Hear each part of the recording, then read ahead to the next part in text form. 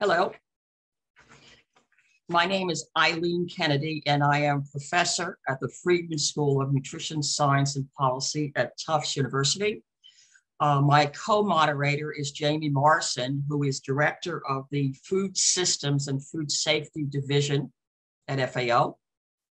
Before I go any further, I do want to say this webinar is being recorded.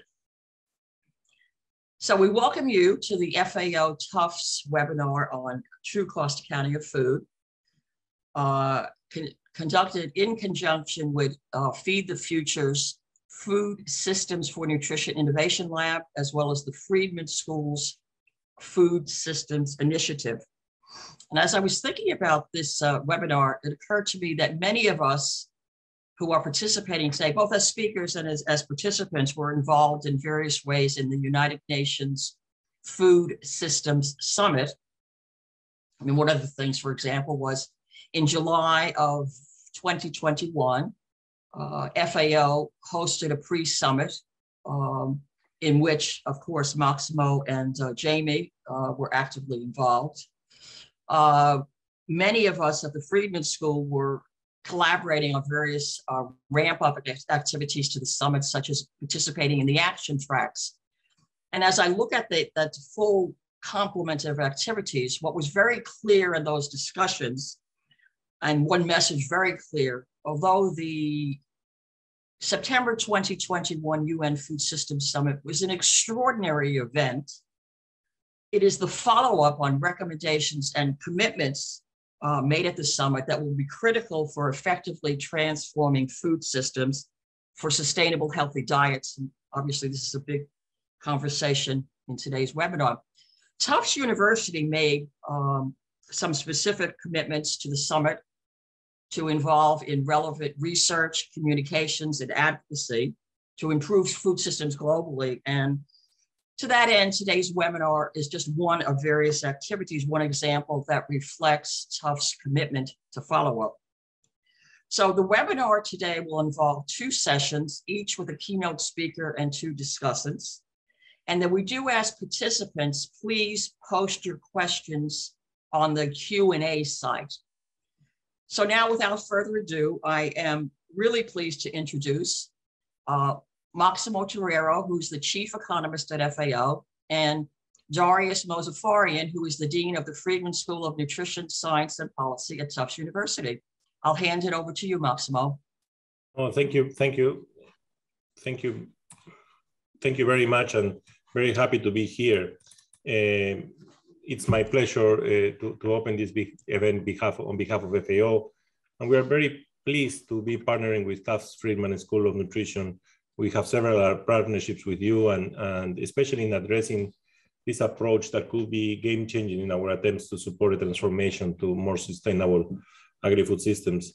No, we are living shocks every 6 months, and the latest one, the war in Ukraine, which is disturbing everything we do. But we cannot lose track of important issues that needs to be brought into the discussion. So in that sense, this workshop is extremely welcome so that we can continue looking at central issues. In the process towards the UN Food Systems Summit last year, as you mentioned, the importance of changes in food price mechanisms that reflect the true cost of food production and consumption was strongly argued for. It was argued at different levels in the scientific committee, in the different coalitions, and in many discussions that were held in the summit. While there is no unified or standard method of accounting for the real price of food, the true cost accounting framework is gaining prominence as it encompasses the measurement and the evaluation of externalities across the environment, social, economic, and health domains. One of the bigger efforts we did at FAO was to develop the modeling framework to be able to capture the trade-offs, which is a part of these externalities, trying to capture the externalities over the environment, over the nature, and biodiversity that could be created because of our actions to achieve access to healthy diets for all. And that was really important because it gave an idea of what were the consequences of our potential actions as a result of the transformation pathways of the countries. But as we will see in the first session today, this requires a lot of information and many assumptions. To calculate the cost of food across the environment domain means estimating the underlying costs related to greenhouse gas emissions, soils loss, water use, biodiversity loss, soil, water, and air pollution. And if we want to go even further, we should be talking about of opportunity cost, not only accounting cost. And that is really important. And within the social domain, costs related to wage inequality, to inequalities in consumer access to nutritious food, and to occupational hazards need to be calculated. There has been enormous research on calculating the cost of life. So imagine trying to disentangle the cost of inequalities in consumers' access. So it's extremely complex. It's a second moment that we want to measure what it will be the effect over that second moment of the distribution, which is not easy to do. The other economic costs often unaccounted in the price of food are the direct and market-related support measures that producers and consumers receive, and costs related to the food loss and waste. And the health dimension, which includes the direct medical cost of loss of labor productivity, but also of under or overnutrition, which also have consequences, especially overnutrition in non-communicable diseases. While we are some way from understanding the true cost of food, it is clear that tracking the issue of the destructive underpricing of food is important, and that the total and calculating the true cost of agriculture can play a role in promoting across agri-food systems by governments, investors, and producers and consumers. And it's important to understand that not necessarily this means that prices will go up. It means that we need to understand what is behind those commodities that are moving across borders, and how we need to capture those and value those externalities so that governments and other players can put the proper incentives in place. The second session today will consider how TCA can help governments to rethink policy support mechanisms to create fair and appropriate rules and regulations, and to provide greater transparency so that consumers are more aware of their choices. Governments have an opportunity to at least partially correct for negative externalities related to food production and consumption through various direct and indirect market support measures. The measures should, however, be designed in the context of various intra-regional and global agreements, which together determine the policy space within which governments can enact price policy. These remind us that while national priorities for food system transformation remain paramount, national decisions impact global markets, and in turn, global market evolutions impact the scope of national decisions makers, both in the short and in the long run. So the interconnectedness is there. The current global market context brings into sharp focus the importance of taking into account government scope for implementing measures aimed at internalizing the externalities associated with the food production. Today, both food prices and input prices, notably energy and fertilizer, are at historical high levels. Not only that, we have a new way of linking energy to food, which is through the fertilizers, because they use energy to be able to be produced. And when there is a scarce energy and prices are so high, it's easy to substitute the production of fertilizers for other types of consumption. And that has a significant cost and potential cost on the future harvest of agriculture today. So adopting a true cost approach in the context of high prices could be argued to put problematic, given the further pressure on already vulnerable producers and consumers, particularly when those price increases are associated with broader cost of living increases. However, it is also provides an opportunity to reorient the current agri-food systems away from high reliance on inputs and high natural resource use towards the less intensive systems. And one of the things that FAO is recommending under the current crisis, for example, is to increase efficiencies in the input use, because we know that most of the fertilizers being used not necessarily are responding to the needs of the soils and especially to the demand of the plants. So it's not only to give fertilizers NPK to the soils, but also to respond to what the plants need. So it depends on the crop that you are planting, how much you should put into the soils. And similarly, while account needs to be taken of the significant number of consumers who are already constrained in their access to healthy diets as a result of limits on their affordability, true cost accounting has the potential to steer consumers away from foods that are produced in unsustainable systems. Clearly, there are trade-offs to be made in developing pathways towards more sustainable agri-food systems, and I am sure that we will hear many perspectives on this issue during the webinar today. So thank you so much, and it's a real pleasure for me to see that we are moving ahead in such an important topic. Thank you, and back to you. Thank you so much for those opening comments. My name is Dariush Mozaffarian. I'm the Dean of the Friedman School of Nutrition, Science, and Policy, and I'm really delighted to be here and welcome everyone to this event. The Friedman School is very happy to be co-hosting this event with the United Nations Food and Agricultural Organization, one of the most important global organizations addressing the challenges and opportunities in food. Malnutrition in all its forms, including undernutrition and diet-related chronic diseases, is the top cause of death and disability in the world. And yet, compared to the attention devoted to other global threats, nutrition security really has not been given the prioritization or the investments that it deserves. The food system influences nearly all of the Sustainable Development Goals. And to achieve those goals, we have to create a food system that nourishes people and the planet. The Friedman School has been actively involved in education and scholarship and translation around these issues for many, many years. At the recent UN Food System Summit, as has been mentioned, for example, Drs. Eileen Kennedy, Patrick Webb, Will Masters, and others were active participants in action tracks, as well as supportive scientific groups, including one on true cost accounting for food. After the summit, our activities will together as a global community will be as important, if not more important, than the summit itself. The summit is really the start of the race, not the finish line. The Friedman School continues to be involved in research, communication, and advocacy to advance practical science-based recommendations to address hunger, reduce diet-related chronic diseases, and improve sustainability in the global food system. Today's webinar is just one example of our continued involvement and partnership in these post-summit activities. It's essential to use true cost accounting as one method to understand the true cost and value of food. This was highlighted in the Food System Summit as well as other work. There are many direct externalities and consequences of modern food systems that are not historically captured in the way we think about food. And this true cost accounting approach can identify what we might think of as the hidden costs of the food system on health, on equity, on workers, on the environment. In the United States, for example, a true cost accounting analysis was recently done by the Rockefeller Foundation. You'll probably hear about this from Roy Steiner.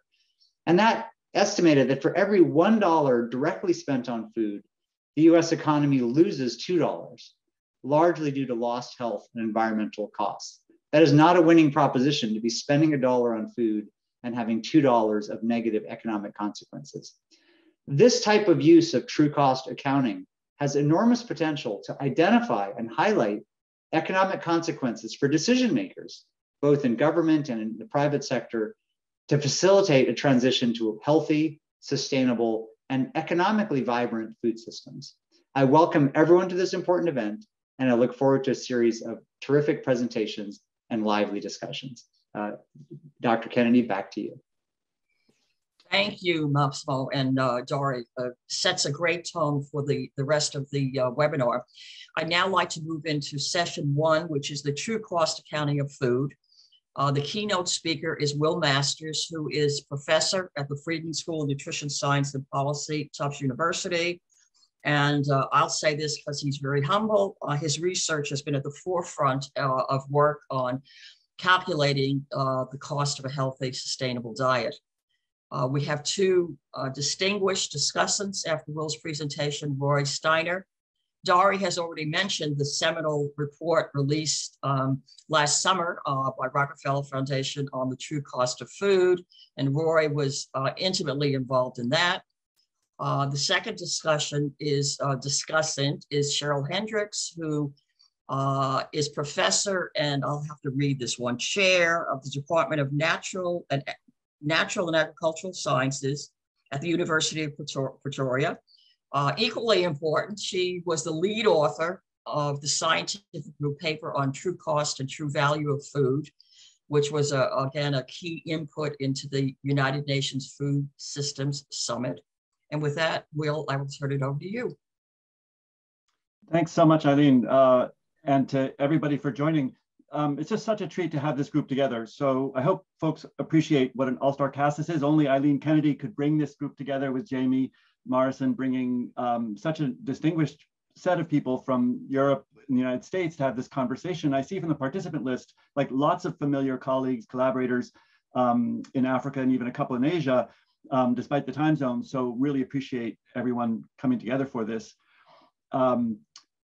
I'll share the screen in order to walk through what we've learned from this deep dive into food prices, the project that we call Food Prices for Nutrition, thinking about all the major food groups needed for a healthy diet and how we can measure them in and move towards this goal of true cost accounting that Maximo so clearly laid out at the start. So the main point really just in one slide, just to give the overview of the whole thing, is that we can measure cost and affordability in dramatically new ways. And the reason is that we have, through collaboration between Tufts and FAO around the SOFI report, the State of Food Security and Nutrition in the World, with the 2020 report for the first time, taking these standardized data and methods that bring interests across all UN agencies and across the nutrition community linked to agriculture and health, to think about retail prices for not dozens of agricultural commodities, farm commodities, but thousands and thousands of differentiated items, different in each location in terms of their composition, their formulation, as well as their price.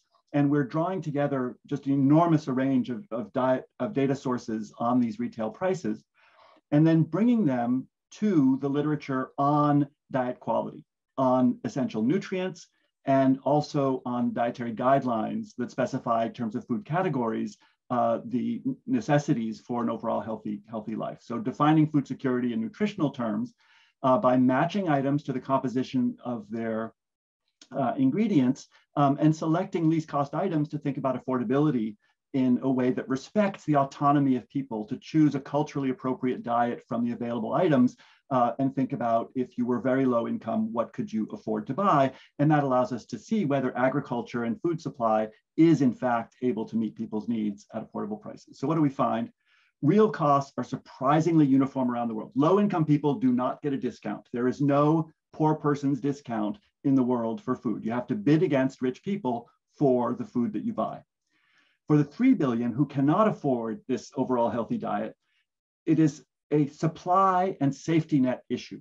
Unless agriculture and food systems dramatically lower the real cost and the true cost, as discussed in a moment, we would need just to ramp up the kinds of safety nets that were pioneered in the United States in the 1960s, what we now call SNAP and WIC, that are deployed around the world by the WFP and many other agencies. There's really a social protection revolution going on now in response to COVID and in response to the perceived understanding that these foods are simply not affordable to meet dietary guidelines for so many people around the world. For the remaining, what we discover, that's most of the world's population, what we find is that people could buy healthy items. It is physically possible, it is economically possible, and these items are culturally appropriate.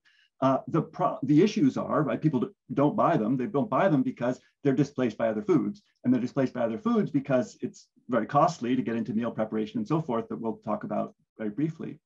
And this true cost agenda adds to this new revolution in food price analysis, which allows us to think beyond just the market to external costs. These things that are unseen, unmeasured, the runoff, the emissions, and climate change consequences, the antibiotic resistance, and so many other things that are unseen, unmeasured, until they're estimated with some kind of analytical model. We've made enormous progress in doing that and in getting some data on these non-market, otherwise unmeasured costs. The focus has been on environmental cost, and so the pioneering work that I hope Roy will talk about from the Rockefeller Foundation and others, putting a real spotlight on this distinctive, much higher carbon and methane emissions from the beef sector. What we find in our work is that when we think about the least cost, most affordable diets, we find they actually have very low external costs. So they have low true costs. But when we think about these true costs of these healthy foods, we need to count in all these enormous benefits, because these do in fact add years of healthy life. They do in fact reduce cost of healthcare, and these are positive externalities from the food system when the food system is delivering healthy as well as affordable items. So there's a big opportunity here to match our market data with non-market data and move forward, as we'll discuss. So what's the reason for all this? Because governments pursue what they measure. The Sustainable Development Goals have been, not just a lapel pin and a background for Maximo and others, the Sustainable Development Goals have been goalposts, have been targets, and governments pursue what they measure. What we've had for decades, really centuries even, is caloric adequacy as a goal, and then a whole set of diverse other targets, food security, diet diversity, defined in a variety of ways. So what we've done is to define it in these two steps. So nutrient adequacy in terms of the least cost items to avoid deficiencies and avoid excesses of essential nutrients. And then this next step of healthy diets, which is the focus of Sophie and many other potential targets for governments around the world. So this is a very, very big literature emerging on least cost diets to meet diet quality. What you see is contributions on a variety of themes about this kind of work. The goal is to distinguish unaffordability, that is a failure of supply, from other barriers to healthy eating. So our goal is to distinguish our primary funding here is from the agricultural team at the Bill and Melinda Gates Foundation and also in the FCDO from UK Aid. And it's really focused on just understanding agriculture and supply and whether food systems are failing to supply. And we want to distinguish that failure of supply from other barriers to healthy eating. The goal to guide intervention, lower costs if possible, but safety nets for those who cannot afford once costs are brought as low as possible. And that leads to these other interventions that would be needed. So there's lots and lots of issues going on. Our goal is just to focus on this one question of, is supply failing to meet this health need? Clearly, this is not just a national issue. It's not just guiding national governments. FAO provides worldwide leadership on this, and our focus has really been on getting the word out, as it were, through this collaboration with Maximo and the Sophie team across all of the agencies involved, not just FAO and not just the Rome-based agencies, but also WHO and UNICEF. So our collaboration at Tufts is not just with FAO, but also closely integrated with the World Bank, which does this price monitoring. And so we will have a World Bank data hub with detailed data on these to be launched soon after the Sophie 2022. The data are integrated into actionable targets. So this is the kind of thing that announcements can clearly focus on. It's something that's measurable. It's something that's reportable. You can add it up, you can disaggregate it, and you can think about how it influences potential targets. And we see that having come out of the dialogue in the Food System Summit. So clearly, what we're trying to do is distinguish between all the different foods. Behind every set of fruits and vegetables, there's a whole bunch of sugar sweetened stuff. And we need to identify these steps of adequacy.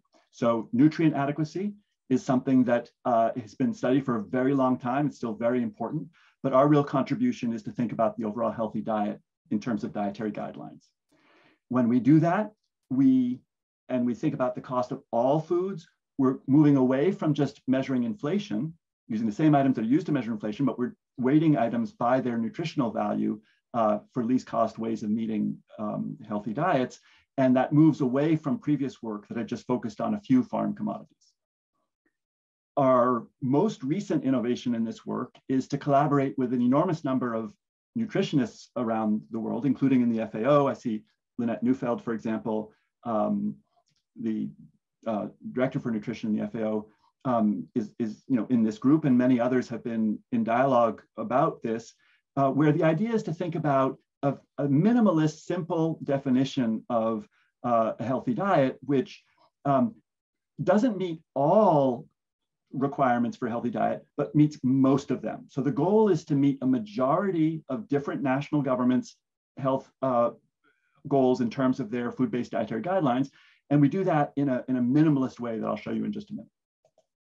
So the idea is to specify targets in food groups that directly reflect the food guides and the quantified recommendations by food group that are used in the United States, in what's now My Plate, but in every other country around the world that has a published food-based dietary guideline, and to aggregate up over all of these food-based dietary guidelines, something that would reflect the national government policies regarding what is a healthy diet.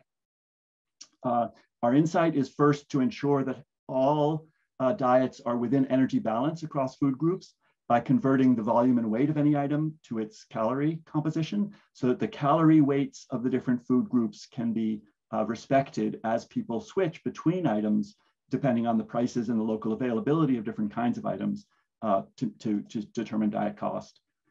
For SOFI 2020, we used the median cost of meeting these particular 10 different dietary guidelines. And the reason was to have all UN regions represented. Now what we have is a single dietary guideline, a single healthy diet basket that's derived from a larger number of guidelines, all of whom have a quantifiable food guide of this nature, the type of thing you're seeing here.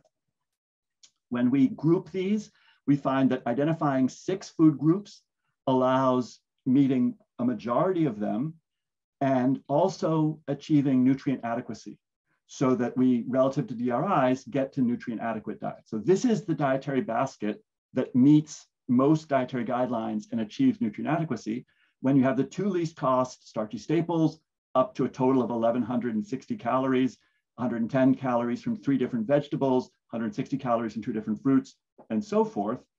You can see the kinds of quantities that you get, and you see the typical volumes in terms of plate share. Now, different items in each food group have very different water weight. And so our central insight in making this an automated algorithm-based sort of big data process is by converting items to their energy, you get the overall healthy diet basket balanced across types of foods.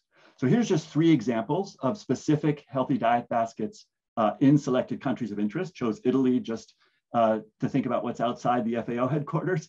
But if you were to go in the 2017 data from the International Comparison Program, which is the global collection of retail prices that's most widely used in research on retail markets around the world for everything, not just food, but we use it for food, of course. What you find is the least cost starchy staples in Italy, in Senegal, and Pakistan have some reflection of the local food system. So in Italy, 2 least cost starchy staples, you'd have wheat, flour, and pasta, of course, both based on wheat. In Senegal, you'd have a bigger role for rice. In Pakistan, a bigger role for maize, as well as in Senegal. Among the vegetables, some global blockbuster vegetables, carrots and onions typically show up as least cost items, but the third item might be different, locally specific kind of item. Fruits, similarly, highly localized, not that much international trade in fruit. And so the least cost fruit typically varies by location. And you can see how it sort of makes sense in terms of the local agro ecosystem. And you can also see how important it is to use calories as the basis. So think of dried dates versus mangoes.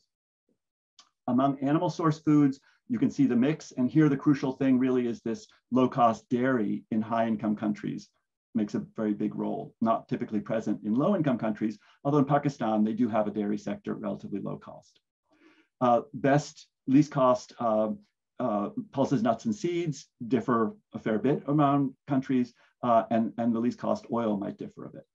So you can see how when we do this work around the world, what do we get? We get very low cost caloric adequacy, roughly $2 a day for nutrient adequacy, roughly $3.50 a day for overall healthy diets. Least cost items, they just have different, different products, but similar prices because they cost a similar amount to make, except for dairy, which is low cost in high income countries.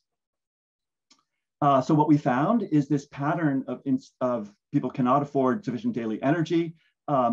Primarily in Central Africa, people cannot afford a nutrient adequate diet all across Africa and to some degree South Asia, and people cannot afford a healthy diet in a much wider range of settings. So this is really a global issue of social protection as well as food system transformation. And it compares to the other kinds of metrics in very interesting ways. So you can see how it's a larger total number of people who cannot afford a healthy diet than any of the other metrics that we use. Because it's a broader concept. It's a more advanced concept. And these latest updates in the 2021 SOFI and the FAO will be publishing new updates for the 2022 SOFI.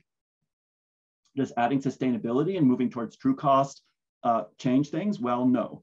For the SOFI 2020, we looked at this question using the Eat Lancet reference diet, and we see that the green line here is no different from the purple line in the sense that at each level of income, there is simply no difference between meeting sustainability criteria and meeting overall other kinds of dietary guidelines. There just isn't a difference because the low-cost, healthy foods already use very few of the unsustainable, resource-intensive, more costly animal foods.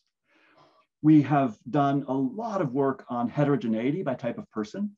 So in particular, this shows cost per day of the nutrient adequate as nutrient needs differ by age and sex.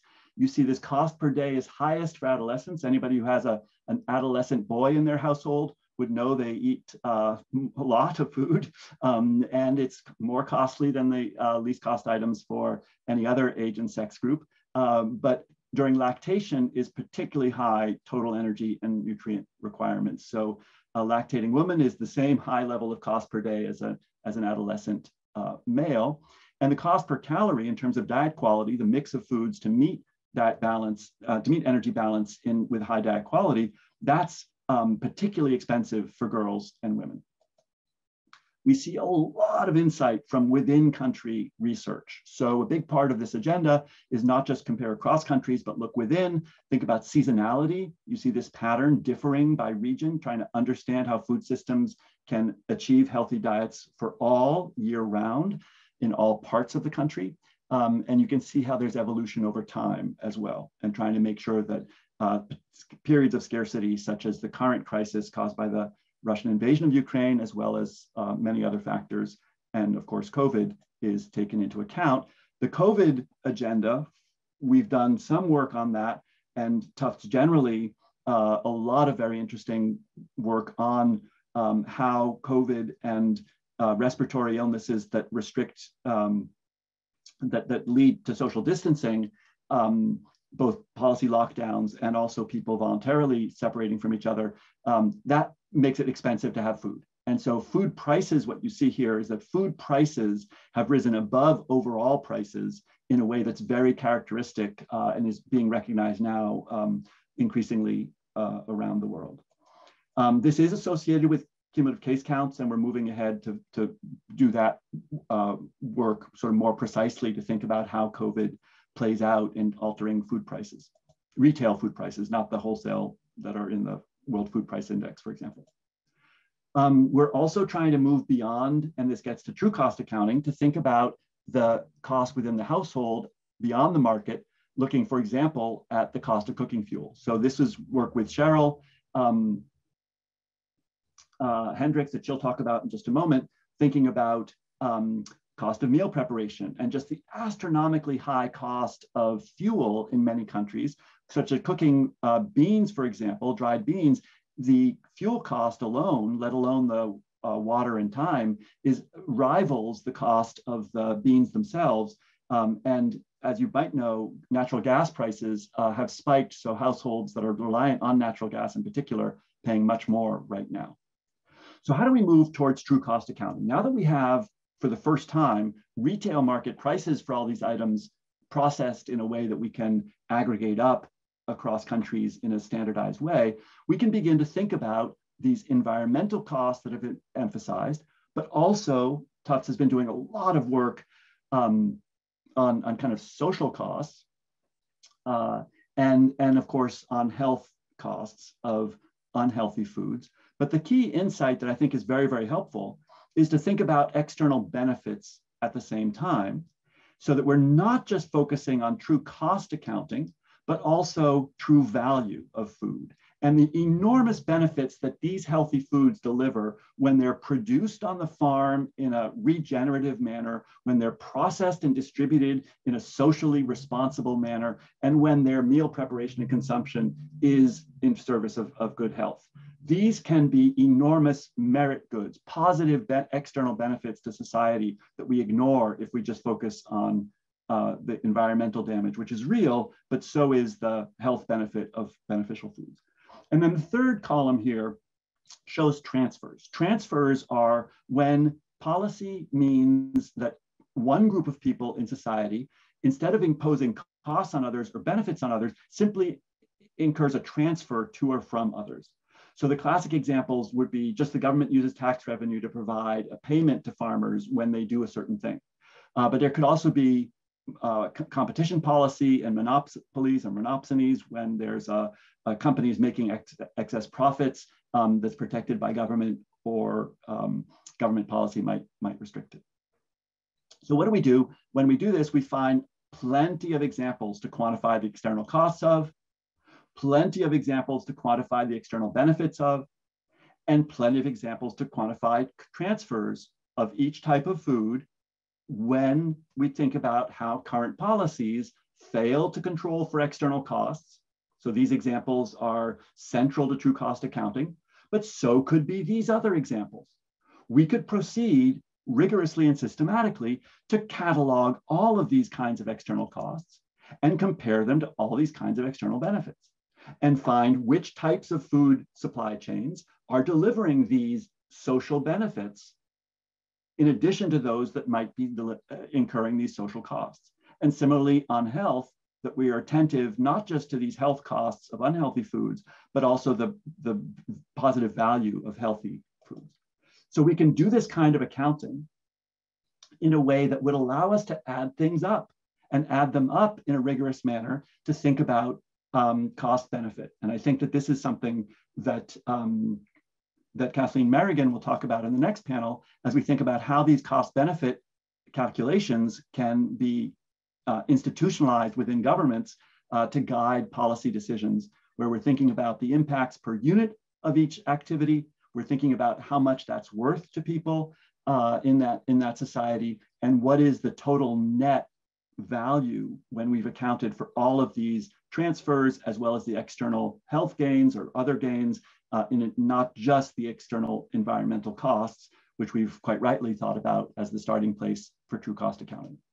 So in conclusion, we have this world food system that simply does not supply healthy diets at an affordable price for too many people, roughly 40% of the world. It's just too costly to grow and distribute these perishable or bulky healthy foods. Starchy staples, vegetable oil, and sugar have approximately the same cost per calorie, the lowest cost per calorie of all type of foods in the world. And these other foods are just more expensive, more costly, more difficult to do. Seasonality within countries makes a big difference. Price volatility makes a big difference, but just on average, they're just really expensive and we need to make them cheaper. Make them cheaper through productive technology and lower real costs, not just subsidies when we think about true cost accounting. So affordability, you're going to need income growth, you're going to need safety nets, not just lower prices, because there's a limit to how much lower the prices can get. And adding sustainability criteria is not really what's going on here. This is just about the difficulty of meeting the health needs of people with these relatively costly types of food to grow. For most people, healthy diets are there, they're affordable. Within a half an hour travel distance, you could acquire these foods, but people eat other things. Why? Because all these other factors matter so much. Healthy foods are simply displaced by unhealthy foods for all of these reasons. And adding externalities is absolutely central to the next stages of this work on food prices, to think about true prices, where we're thinking about a complete accounting framework, benefits as well as costs, social and health as well as environmental, and transfers as well as externalities. So I believe that you can sort of imagine what this would look like, and that it's a very exciting agenda because we're thinking about all these benefits of the food system when done well. We're thinking about costs and benefits in a way that can be actionable to governments and has been, as I hope Kathleen Merrigan will share, and that these accounting frameworks permit very large scale data collection and analysis. So I really appreciate the chance to share this briefly with you now. I think there's tons of work behind this that you can see, that the Sophie and Maximo's leadership at the FAO, but also now Lynette Neufeld and many others in the FAO and in other agencies, really taking this in a dramatically promising way in the world governance structures, and then within national governments, many collaborators doing so as well, and making sure that the research community has access to detailed data, which we'll be doing through this World Bank data hub, and many researchers. So many researchers have been involved in this work, and I really appreciate the chance to talk with you about it now. Thank you. Thank you, Will. We'll have lots to talk about. Before I turn it over to Roy, I was remiss in not mentioning that Roy is Senior Vice President of Food at Rockefeller Foundation. And with that, Roy, if I can hand it over to you. Great, thank you so much, Eileen. And Will, thank you for that presentation, and Maximo for the incredible work that you guys are doing. I mean, it's really very valuable and really pushing forward our understanding of how we have to shift the food system. So hats off to you on that. You know, as Dariush mentioned, we at the Rockefeller Foundation funded this significant study on looking at the true cost of food, but just for the United States, and the numbers that Dariush laid out. You know, when you step back, you realize, you know, we really have created a value destroying system. It doesn't make sense. And yet the food system can be a value creating system if we make better choices. And I think that's one of the reasons why when we put out this report, we had actually quite a number of policymakers reach out to us in the US, USDA, the Office of Management and Budget, various state officials, because they are seeing, they are experiencing the challenge of these costs. And they're very real. And we only measured the ones that you had a pretty good basis for putting a dollar figure on.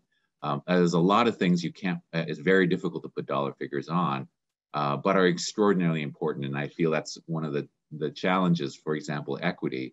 How do you put a dollar figure on that? Yet, if you don't put a dollar figure on that, you're actually valuing it at zero, which we ended up doing, but feeling not very good about.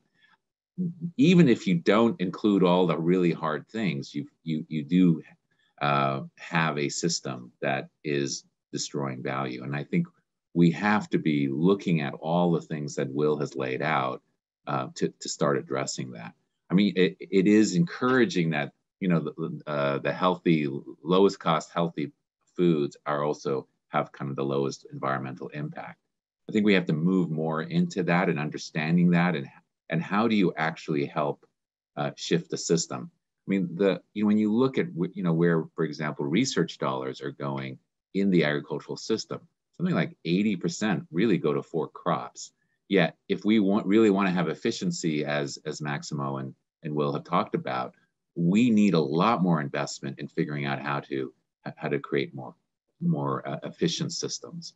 Similarly, there's a lot of talk about regenerative agriculture now, and the importance of shifting these systems because the environmental cost, the biodiversity loss are so significant. There is indication that you actually can create regenerative systems that are actually much more profitable, but that's also going to take knowledge and effort and different ways of supporting those systems. And I think the policymakers, researchers need to be looking at that. And I think the food crisis, this is a time to really get the world to think about doing things differently, because it's only going to get harder. I think all of us who are kind of immersed right now in the implications of the Ukraine invasion and the ripple effect in the food system, are aware that policymakers are actually listening to an extent I haven't heard before. But how do we use this time to actually shift the system so that it is more regenerative, it is more healthy, as we try to address the huge challenges that I think so many countries around the world are going.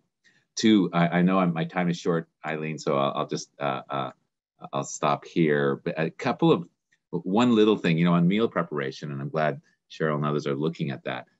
Fascinating point. We are at Rockefeller, we've launched this Global Energy Alliance, which is really about helping create solar power and mini grids in particular. One of the most successful uses of the solar energy that is being put into villages all over is solar electric powered pressure cookers, which not only dramatically lower the cost of meal preparation, but also lower the amount of time. And we're seeing real uptake by that. And so it's a great example of a win-win. Not only are you decarbonizing helping decarbonize the food system, but you're also lowering costs and giving time back to the women in the family. So, and I think there's a lot of, I think, these opportunities to make things better. Yeah, and then of course, local production, kitchen gardens, there's all kinds of shifts that I think can be very powerful. So with that, let me hand it back to Eileen or to no, in fact, sure. Really interesting, Roy. Thank you. We'll get back to you with a lot of questions, but now I think we move on to Cheryl. Thank you, Eileen, and thank you to FAO and to Tufts for the opportunity to share some of the work of the Food Systems Summit scientific group that was asked to look at this issue as it arose in the discussions around the Food Systems Summit.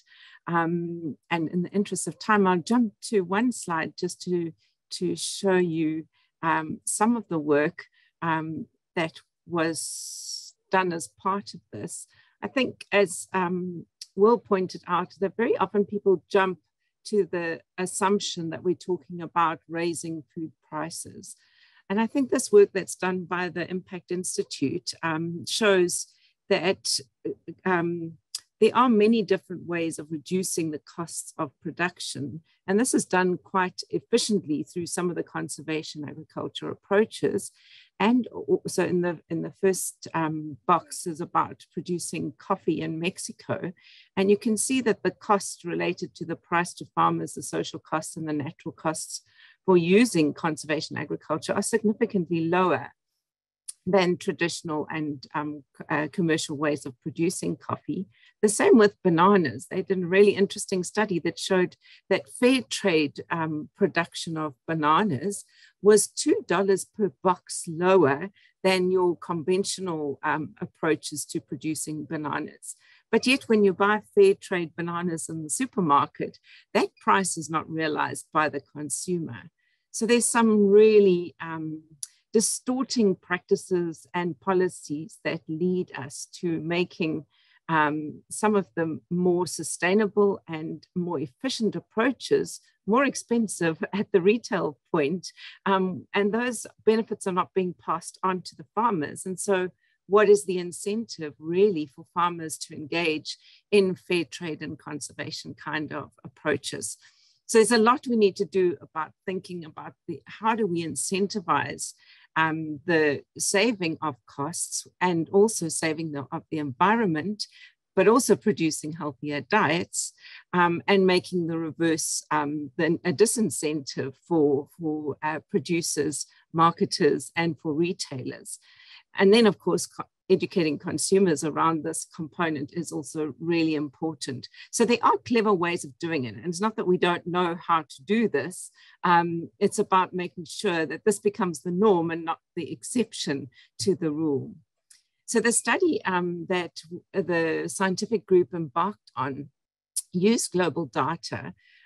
So a range of data, food price, environmental data, health cost data, diet scenarios, and trade data, to look at the current global foods, the cost of producing food in the current system, and also then what are the dietary shifts.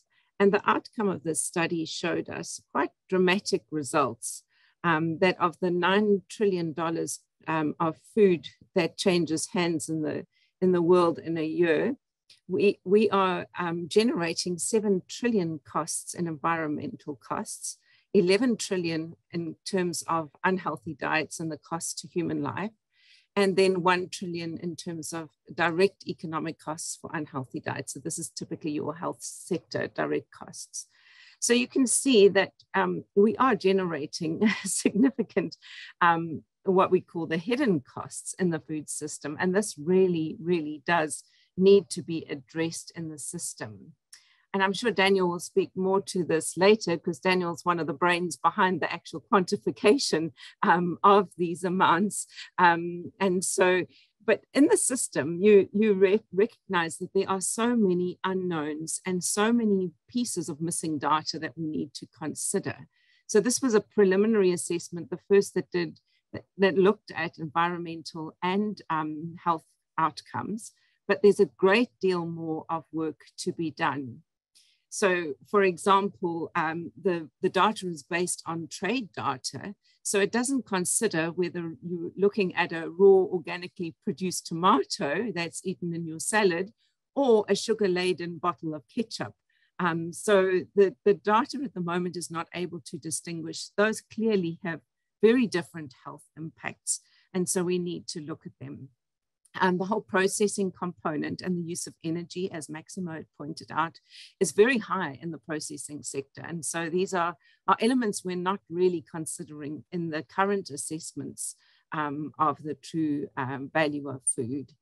The whole plastic debate and how plastics are polluting the environment. So France, for example, has gone for no plastics on vegetables as a way of reducing the environmental impact. And all of these have links to fertilizer, food, and fuel.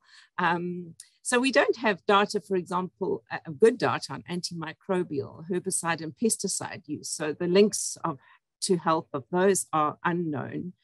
And air pollution and water data is also not as well defined as what we should have. Of course, you've mentioned already the impact of COVID, particularly on non-communicable diseases, has major impacts for the future of our food systems. And so we really have to look at the quality of the food that we are consuming.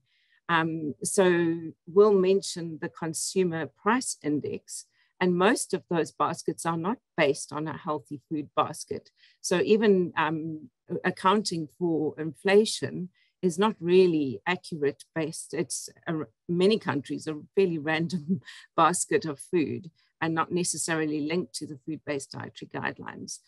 So we need to think about lots more elements that Will alluded to around equitable food systems as well, and access to food. And the kinds of labor that's used in food systems. And also looking at the entire food system and helping the different stakeholders in the food system to understand the value at those various different points, so that we get a holistic perspective of the choices we make from production through to consumption. So I think I'll leave it there for now, Eileen. Thank you. I'm going to try to direct questions to the appropriate person, but some of them is for everyone, Will, Roy, Cheryl. Let me start with, and this is sometimes when I bring up this question, it's in the Q&A box. People think I'm joking, but when I was involved with the HLPE report, I was on the HLPE for the UN Committee on World Food Security, the report on nutrition and food systems. We spent a lot of time trying to define a healthy diet. And I think it's one of these terms that people, we use all the time and we think we know what it is. But what was very clear was that in this report, national food-based dietary guidelines are not diets. I mean, they're underpinnings to diet, reduce sodium, whatever, eat more fruits and vegetables, or, decrease saturated fat. So there was a question, which is intriguing in the question box.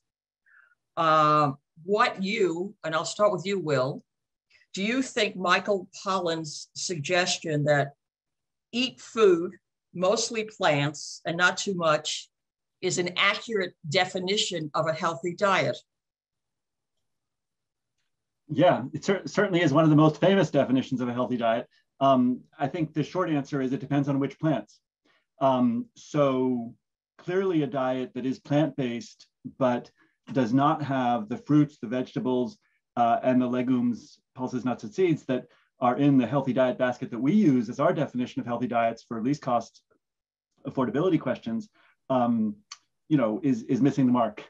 So Michael Pollan knows that a simple message is better than a right message, a correct message, if you're in the business of selling books. But I think it could be just a little bit expanded to be eat food, a balance of plants, and not too much. And this gets to a separate question from Gregory Miller about aren't costs based on the metric you choose, cost per weight or cost per nutrient density or cost per calorie. And that's absolutely true. One of the core, and I would say probably the core trick that allows us to ingest enormous numbers of food prices. In other words, complete the calculation for a healthy diet that meets dietary guidelines and meets nutrient adequacy. To do that on a calculating many, so we've done this millions of times, literally millions of diets around the world, the specific food item at each market location every month. That's possible by converting all foods to calories. And the reason you want to do that is because you want to meet dietary guidelines and achieve nutrient adequacy for micronutrients, vitamins and minerals, and proteins, fats, as well as carbohydrates and fiber, to do that in a way that that respects the not too much part of the Michael Pollan definition, and the precise calorie balance in each diet component, each of the food groups, and that is done on a per calorie basis. So obviously people aren't eating vegetables for the calories, but you want to have enough vegetables to meet your micronutrient needs, and enough fruits and enough balance between them. And you do that by measuring on a calorie basis. Thanks, Will. Roy, the Rockefeller Foundation report, and I know you were involved on true cost accounting, very valuable, lots of circulation. I actually was interviewed several times by people from the McKinsey group who helped with it. And one of the issues that's come up from the general audience, not just me, the general audience that looked at this is, and I think you use the term, Roy, assumptions. Do you believe that the assumptions around some of the metrics related to the environment are more solid than some of the metrics related to the more health, nutrition related aspects? And there's a specific question to you on, have you or will you consider incorporating the time cost in your framework? So you're absolutely right that, you know, the assumptions are key. You know, one of the reasons we actually put all the assumptions online, you know, I think one of the, you know, arguments or disagreements with a lot of true cost accounting is that it feels like it's a black box. And I think, you know, we actually put the entire spreadsheet, every single assumption, every single reference, so that if you disagreed with the assumption, you could just change it, and then you could just see what impact that would have on the overall cost.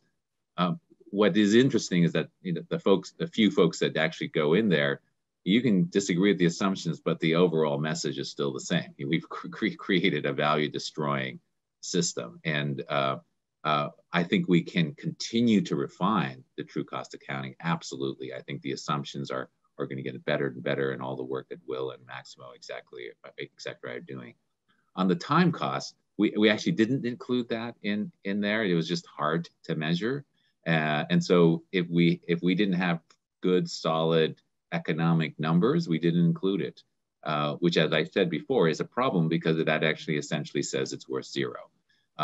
But we wanted to make the general point is the food system needs transformation, and we didn't want to get into arguments that, oh, people can pick things and take away from the overall message if you aren't as solid. So we erred on the side of being extremely conservative with the recognition that there's more work to be done, and there's many areas of value that have to be incorporated for a fully comprehensive true cost analysis. Yeah, thank you. And again, I'm a great user of the report, including with my graduate, master's, and doctoral students. I use the report, so thank you for that contribution. I'm going to ask a question to Cheryl and then Will at the same time, a little bit different. But Cheryl, your paper that you did for the scientific group, again, was instrumental in generating a lot of discussion as a ramp up to the Food Systems Summit. There were a lot of areas you delved into talking about huge gaps. What would you see are the top 2 or 3 areas of research that are needed in order to advance knowledge around what to do with true cost accounting? And then for Will, we had a specific question why are you, I'll read it, why are you using the Lancet Eat series? Because it actually is deficient in some particular nutrients. So I wonder how you would deal with that. But let's start with Cheryl. We want your Cheryl. We want your wisdom on where we should be investing as we move forward. Yeah, I think the social and the economic components are the two that really need our detailed attention. The nutrition side, in terms of systematic reviews that help us to understand how we actually quantify the impact of diets, and particularly unhealthy diets. For example, insulin is being completely ignored by much of the research, and that's very important, particularly in the food system transformation, where more and more processed food is starting to be consumed. So I think updating our knowledge on some of the emerging research that's coming out of the direct link of dietary patterns. We need a lot more regional data, and because the regional patterns are very different. I mean, we saw that from Will's 3 examples. So generalizing at the global level is one thing, but getting down to the regional level. But very often there's missing data, especially in the developed world. And what we really do need to keep an eye on is the shift towards a more westernized diet in a developing world. And so then a tomato and a ketchup cannot possibly be compared. So at the deeper level of the analysis. On the social side, then we need to work more with the people, the ILO, with people working in the labor industry. There's a lot more sex disaggregated data that is becoming available, but the integration of these, and Daniel can talk to more, because I have great respect for the enormous task that they undertook to actually bring all that data together. And I think so we also need those data scientists who are able to integrate huge blocks of data to bring and make sense to these components. So I think we need to advance on a number of fronts simultaneously, and to work together. Partnerships are going to be really important. Thanks, Eileen. Thank you, Cheryl. And I think later on in the next session, we'll hear from Daniel, who was intimately involved in some modeling related to various aspects, including the cost of the Eat Lancet diet. But Will, why did you pick that one? Yeah, so first of all, just to follow directly on Cheryl's point, I think this idea that this is a research agenda, that there's so many open questions and so much need for collaboration to assemble the data and find ways to compare, as I was trying to communicate in my slides, about compare the benefits, the costs, and these transfers, which the taxes and subsidies from one group of people to another within the country. So we're not just thinking about environmental costs only, but also these benefits. That requires multi-institutional collaboration, because no one institution or person can possibly have the kinds of data that you would need for that. And so this coalition of researchers looking for better evidence in a framework that allows us to add these things up is the goal here, as opposed to saying, no, we know now what the costs are. Take that pioneering work from the Rockefeller Foundation, take the pioneering work from the Food Systems Summit that Daniel will talk about, I hope, in a bit more depth soon, and go to the next steps and the next steps and the next steps in a way that can deliver results, year after year as we learn more. And then that interesting question about Eat Lancet. So of course, we don't use Eat Lancet. We don't endorse, don't use, it's not part of our program. I showed you briefly a slide with it in order to reveal that adding the sustainability criteria does not raise cost. So that's an astonishing thing, because people typically think that sustainable foods are more expensive, don't you know? And healthy foods, people will also argue, are more expensive, don't you know? That they'll say healthy and sustainable foods are more expensive. But it turns out that that's not correct. When you think about the actual composition of foods, and when you think about the actual footprint of foods, it turns out that the more highly ultra processed and with ingredients that are hyperpalatable and processing that makes them hyperpalatable, plus all of the marketing, the advertising, the extraordinary depths of distribution to ensure that in every village you can get, refrigerated Coca-Cola or whatever, like that is actually expensive. So it turns out that Coca-Cola is really expensive, actually, really. And people are buying it for other reasons, not because it's cheap.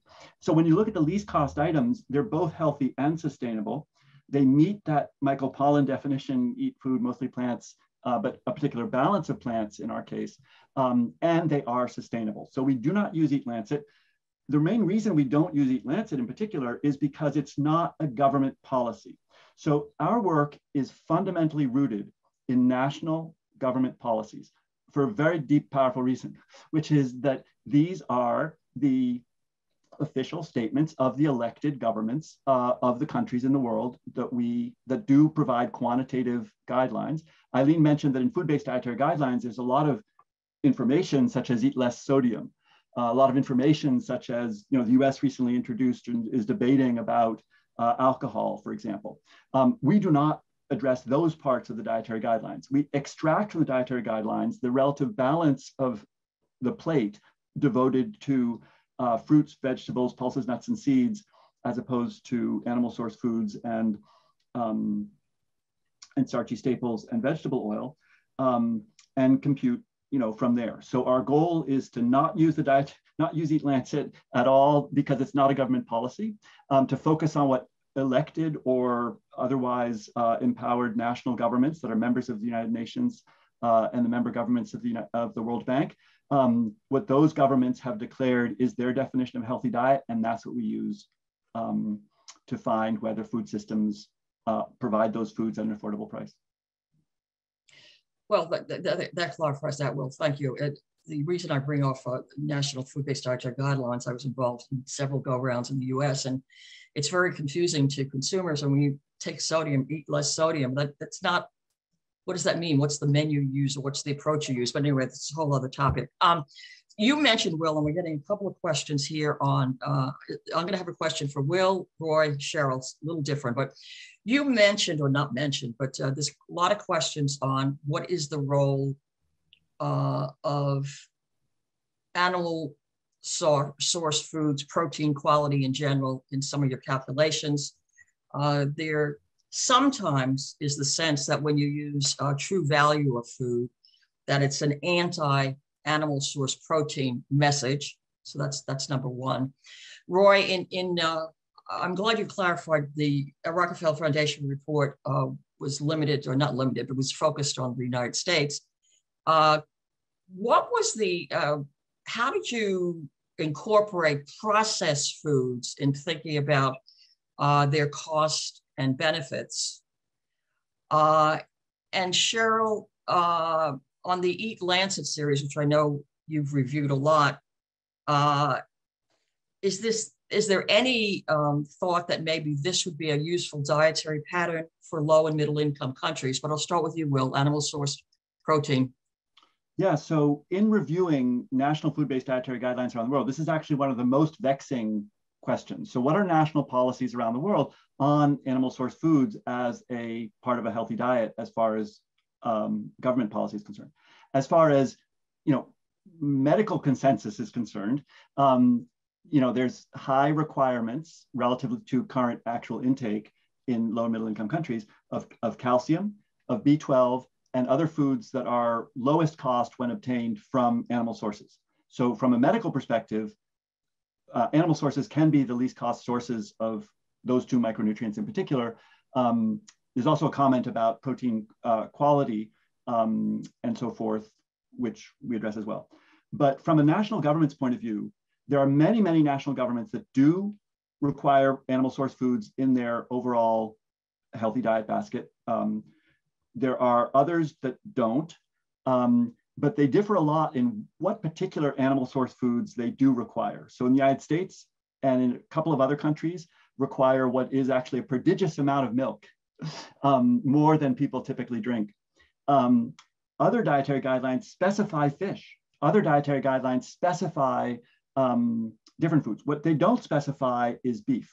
And beef is the outlier carbon emissions and methane emission worst offender in terms of harming future generations when meeting current consumption desires. So beef is never included in a least cost healthy diet. Beef as such because it's just not least cost. Sorry, that's never included. It is sometimes a very low cost item, actually. In a few food systems, it does appear as a low cost item sometimes. But in the main, the vast majority of the time, beef is expensive in the marketplace, just as it is harmful to the environment, and just as it is not necessary for health. We eat beef for other reasons. And that's a very, Will, sorry, I did interrupt, I'm sorry. That's somewhat of a US perspective. Let me explain, because you talked about the role of animal source foods. Quantity is important, by the way, in the diet, but kind of taking it the next link, what are the implications for health and nutrition? And I know a big issue, I don't know if Jamie wants to jump in on this one, but a big issue in the UN system is the appropriate level of animal source foods in order to promote optimum growth, particularly in preschool age children. Now you've honed in on diet, which is fair enough, that's the work you're doing, but above and beyond diet, there are very strong data that animal source foods for certain groups have enormous positive effect. And does that affect your calculation at all? Absolutely, yes, absolutely. So in our healthy diet basket, the amount of animal source foods that is required is 300 calories out of the 2,300 total. So 300 calories, as you saw from the 3 examples that I showed, could be, I'll just look at it quickly. It's 200 grams of milk in the Italy case and 68 grams of chicken. In the Senegal case, it's 36 grams each of 2 different kinds of small fish. And in the Pakistan case, it's 150 grams of buffalo milk and again, 68 grams of chicken, same as the chicken in Italy. So you can see the kinds of foods that meet those B12 needs, the calcium needs, the other micronutrient needs that animal source foods distinctively provide. And of course, as Eileen said, there's this crucial question of infant feeding. And so exclusive breastfeeding to 6 months, followed by introduction of nutrient-dense complementary foods to complement continued breastfeeding up to 2 years, and then the family diet, that's a crucial question that is not what we're talking about here. And clearly low-income people are eating much, much less than this animal source 300 calories a day that's in the healthy diet basket. That it would be a substantial increase in animal source food consumption in order to meet this healthy diet basket that represents global dietary guidelines.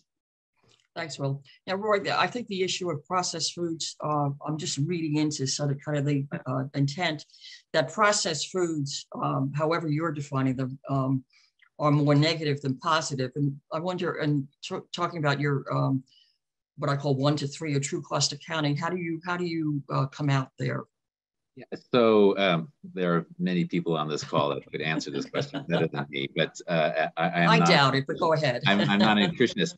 But it does seem pretty clear that ultra processed foods, and there's different ways to measure that or define that, are really that's the biggest problem in our diets, because we have created diets that are just so out of balance from any sort of natural diet that we've evolved with. And it's interesting when some of the folks, and Dariush could speak to this, when you look at diets with lots of ultra processed foods, you'll get proportions of specific biomolecules that would never exist in the history of humanity, and it causes all this metabolic syndrome and all of this inflammation in the body, etc. And so I think that is a huge issue, and we do need to move to, as Michael Pollan said, good food, or other people have said, feed the gut and protect the liver. We don't have diets that do that, and it's resulting in these extraordinary health costs. And I think people forget how expensive dietary related diseases are. You just take diabetes alone, that's $327 billion to put each year in the United States alone. One diet related disease costs that much money. To put that in context, the entire global fertilizer industry is $180 billion. So the cost of one disease is twice the entire global fertilizer industry. So, we've created these, and a lot of that I think can be triggered to the kind of food systems we've created with ultra processed. I think there's lots of issues around antibiotics in our system that are just coming out. So I'll stop there. Yeah, this wasn't in the question, Roy, but I think one of the reasons this has come up is, as you know, a lot of countries, low and middle income included, are pursuing fortification policies as a way of targeting specific nutrient deficits. And so sometimes this broad brush, no processed foods is misplaced. But I noticed you did mention the term ultra processed foods. So maybe sort of different characterization there. Yeah, and fortification. See, here's another thing is, I think we do some very crazy things, right? We take a whole grain, which is full of 26 minerals and vitamins. We strip all that nutrition out into refined grain, and then we add one vitamin back in and call it fortified flour. It's ridiculous. We need to be feeding kids, for example, whole grains that are fortified. But the fact that we do this manipulation of the food to make it less healthy and then somehow label it as healthy is I think, problematic. Yeah. Cheryl, perspective, your take on low and middle income countries. Yeah, so even the Eat Lancet report had a caveat related to Africa, in fact, saying that perhaps more animal source foods were needed in Africa. And we know that to be particularly true in terms of nutrient density and addressing stunting in children in Africa. So there's a lot, even the Lancet report needs to be continually updated to account for new research that is emerging and changes in data. But I do think we need a more regional approach. Your food groups differ so much across different countries that you can't have a one size fits all across the country. And a recent paper by Kate Burt really does put a different lens on for us to consider, talking about the whiteness of dietary recommendations, and that many are European-based, and that perhaps we need a far more contextual approach. And the Food Systems Summit brought that to light very clearly, that context really matters. So culture matters because you can have a perfectly prescribed diet, but if people don't eat those foods, there's no point. If it's not grown there, there's, people are not going to be familiar with it. So we need a lot more contextual understanding. Even across different countries, animal production systems are very different. They're not also the same. And so we need to think, for example, many animals in Africa are grazed on land that cannot be used for anything else. So it's not a waste, it's actually a value add to the environmental system. So the values need to be interpreted in terms of the particular context for that particular group. Yeah, thank you. I'm going to read this next question, Will, because I want to get the wording right. It's from Adam Dranowski, who, has been doing a lot of work over the years on nutrient density. And he says, I seem to remember from Economic Research Service, USDA, something published in AJCN in 2011 that, quote, energy adjusted food costs made little economic sense. Well, you're an economist. Well, what do you think? Yeah, Adam, I'll look to see what that letter was in AJCN. I don't recall at the moment what particular point that was. But I do think that trying to find ways that extract from this extraordinary cultural diversity that Cheryl just described, all the differences in the national food systems that give, in the end, these marketplaces the amazing diversity. I mean, I don't know if you're like me, but when I travel, like even for tourism, like my wife and I, we'll just go to food markets basically, and both grocery stores and open wet markets. And just explore, and you see this, amazing diversity, and you just try to see what each cuisine is and what it's made from, and extract what is the common thing. Because under the skin, while the Mediterranean diet, is like this white person thing from the Mediterranean, healthy diets and our healthy diet basket isn't that at all. So our healthy diet basket is chapati and dal, is black beans and rice, is whatever the locally available item is. And you saw the few examples that I shared. I hope that gives sort of the picture of the way it works around the world. But that's the reality of these different diets, and getting the energy adjusted amount of each type of food is crucial to this step, because each type of food has its accompanying micronutrients, right? So you want the right quantity of, say, calories of vegetables so that you can get the appropriate mix of fiber, water, and the micronutrients that are in those vegetables. And that's the way you get to nutrient adequacy, simply by following the healthy diet basket quantities. Just to give you the flavor of that very quickly, the least cost vegetables in the United States in 2017 for ICP data happened to include iceberg lettuce. So in our least cost healthy diet basket for the United States, a third of the fruit and vegetable, a third of the vegetable component, and the vegetable component, remember, is a total of 110 calories from vegetables.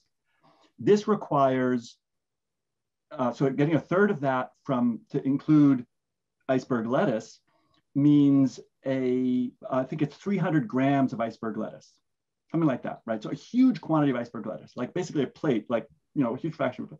Now, if you were to have the other vegetables be, avocado, it would be a tiny little piece. But both of those would give roughly, on average, the micronutrient composition that would meet nutrient adequacy in terms of vitamins, minerals, and so forth. And that's why we use the energy adjusted. It's not an energy adjusted method in the old sense. It's an energy adjusted method in the sense of trying to extract how much is the right quantity of everything from iceberg lettuce at one extreme, which is of course mostly water, to avocado, which of course has no water in it almost at all. There's a flavor of this coming through in the question. So let me paraphrase it in a different way. We haven't really, I don't think, addressed the issue of consumer sovereignty, consumers' right to choose. And I'm thinking back, maybe in the 70s, Eric Thorbeck talked about what he called an inflection point. As household incomes increase just a little bit, this is an inflection point where households demand more variety, more sugars, more fats, more animal source foods.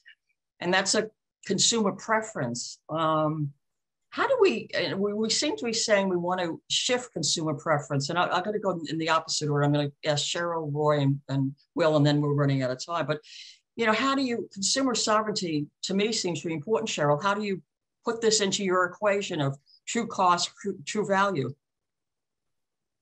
Absolutely, but transparency in the system is so important.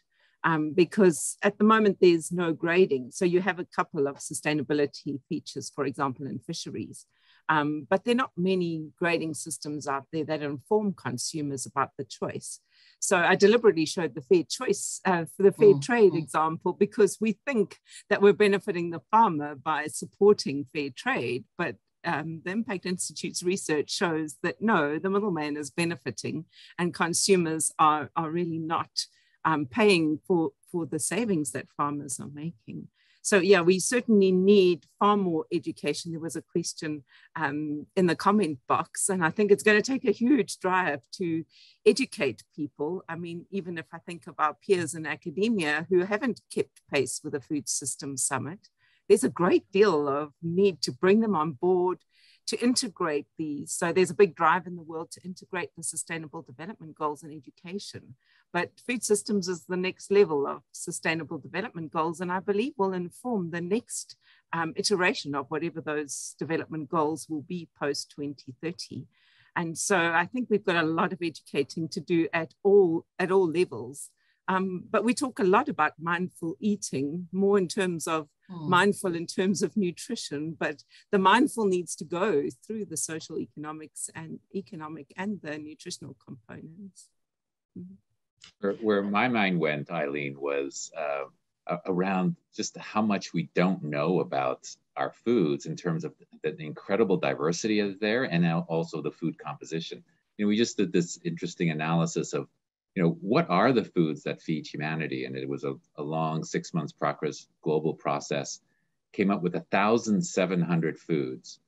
And it's interesting, the USDA only has food composition for 400 of those. So the majority of foods that actually are actually culturally and important haven't even been analyzed. So that's one. And then the ones that I've analyzed, most food composition tables only measure about 150 molecules, yet we know an average human diet has 20,000 plus. So we don't know or understand 99% of the molecules that we are ingesting. So it's the level we need to understand, like this, there's this incredible amount of information we still need to understand. And it's one of the reasons why I think it's so exciting, you know, to take that diversity and the way Will is doing really helps us understand how that translates into affordable diets. Will, you have 1 minute for the last comment in this session. And just to add, this is a great segue to the policy and program session next. You know, I certainly would echo what Roy and Cheryl said about transparency and just beginning to learn what's in our food and beginning to learn how it affects our bodies. These are new compounds. They did not exist before, as Roy was saying, and we need to understand them and have transparency. But, you know, when we discovered the safety consequences of other types of sectors, we didn't just use tax policy. We didn't just use disclosure. We didn't just use, you know, safety nets and so forth. That's not how we got to safety in vehicles and travel. That's not how we got to safety in houses that don't burn down. That's not how we got to safety at your hardware store, so your, you know, hammer doesn't explode. You don't put a label on it saying caution, you know, exploding hammer. Virtually everything in a hardware store is regulated by OSHA.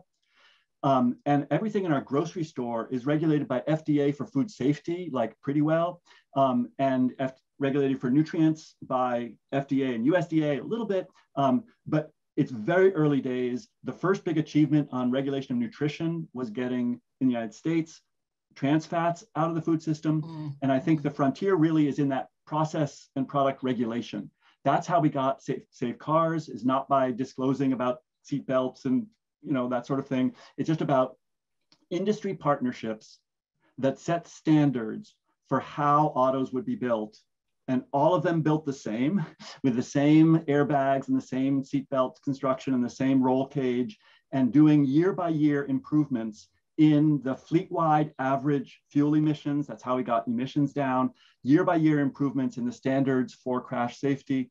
And that is what we're just beginning to do for nutrition by regulating the things, starting with trans fats, but the next to go, you know, are going to be the big consequences for diabetes, heart disease, as Roy mentioned, hypertension and so forth, through regulations that govern the total amount of sodium and the sodium bombs that are some foods, regulating the total, you know, refined grains to whole grain ratio that's analogous to emissions, you know, of cars and that sort of thing, and regulating any other compounds that we can begin to alter through process and product standards. It's going to be a because draconian consumer task. sovereignty is not how we got. Draconian task. Yeah. But let me just say my final comment on that. It's a sad commentary that Europe was leagues ahead of getting rid of trans fats than was the United States. Anyway, there were a number of questions, many that have not been answered. We will follow up where we have contact information and respond to the individual questions that we have not addressed from participants. And with that, I'm going to turn it over to Jamie Morrison. In your session, Jamie, I think we'll address the issue. What should we do? Indeed, thank you, Eileen, and thanks to all of the panelists in the first session. I think you've given us a good deal to build on as we now turn to discuss some of the potential policy and operational implications of using TCA in the design and implementation of government programs. So to start off the session, we'll have a keynote presentation by Kathleen Merrigan. Kathleen was formerly Deputy Secretary of Agriculture under President Obama and is now Executive Director of the Sweetie Center for Sustainable Food Systems at Arizona State University. And we'll then turn to two panelists for a discussion of some of the issues and trade-offs implicit in the use of TCA. Shibani Ghosh, who is Research Associate Professor at the Friedman School of Nutrition Science and Policy at Tufts University, and also Associate Director of the USAID Food Systems Innovation Lab. And Daniel Mason-DeCroz, who is Senior Research Associate at Cornell Global Development and a Fellow at the Cornell Atkinson Center for Sustainability. And after the panel discussion, we should again have plenty of time for a question and answer session, in bringing in Kathleen, Shabani, and Daniel, but also hopefully some of the panelists from the first session. So I would encourage you all to continue to put your questions and answers in the Q&A section, section, and then we can try to address some of those in that. So with these brief introductions, I'd now like to turn the floor to Kathleen Merrigan for her keynote presentation. Kathleen. Thank you, Jamie, and good morning from sunny Arizona, and hello to all my Tufts friends out there. Today, my plan is to cover 3 topics, if time allows. First, and most importantly, and I guess this goes to the what should we do question that we concluded on in the last panel, I want to provide my thoughts on how to embed true cost accounting into governmental decision-making.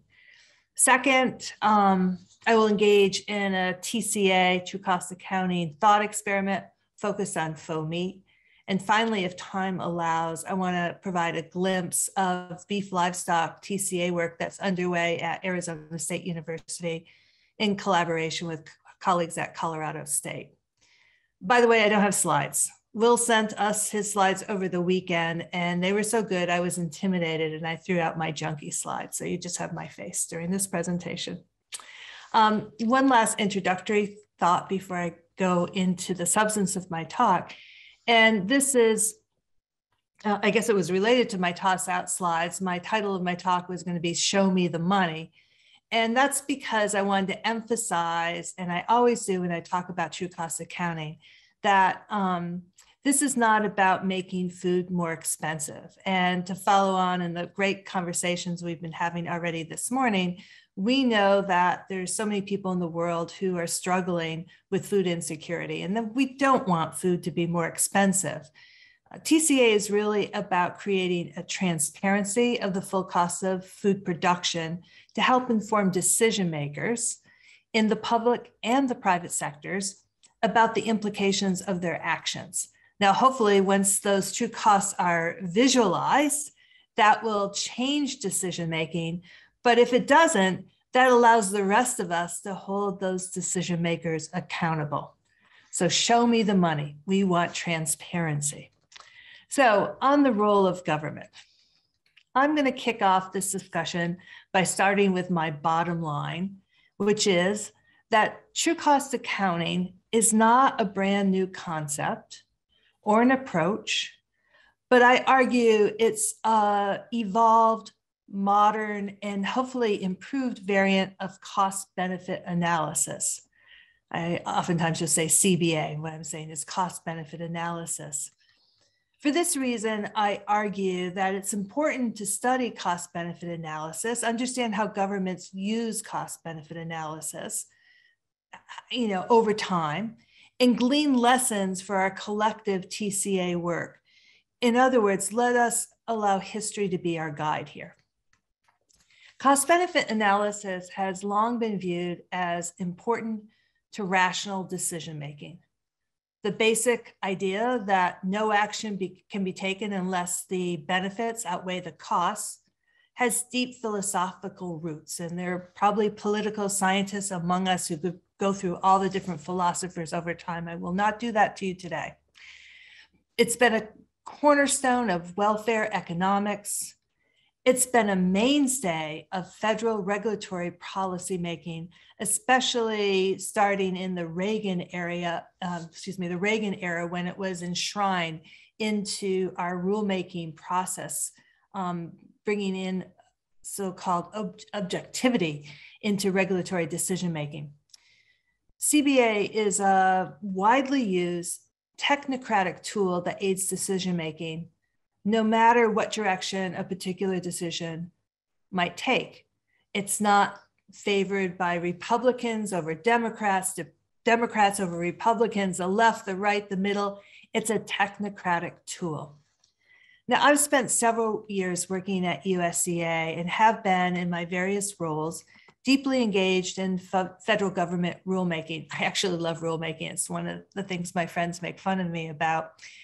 From the rulemaking that started the National Organic Food Standards, my first big effort way back in the year 2000, to more recent rules regarding food safety, conservation, farm payments, I've overseen countless cost-benefit analyses that accompany major US rules. But before diving into the US context, let me assure you that discussing the relationship of TCA to CBA is relevant to many corners of the globe. Cost-benefit analysis is embedded in governmental decision-making across much of the globe. The science and practice of CBA extends well beyond US borders. For example, in 2014, the European Commission published a how-to guide to CBA to appraise investment projects. The Society for Benefit Cost Analysis was formed in 2007 with members at the very start from 35 different countries. The Society launched the open source Journal of Benefit Cost Analysis that's now published by Cambridge University Press, and it's international in scope.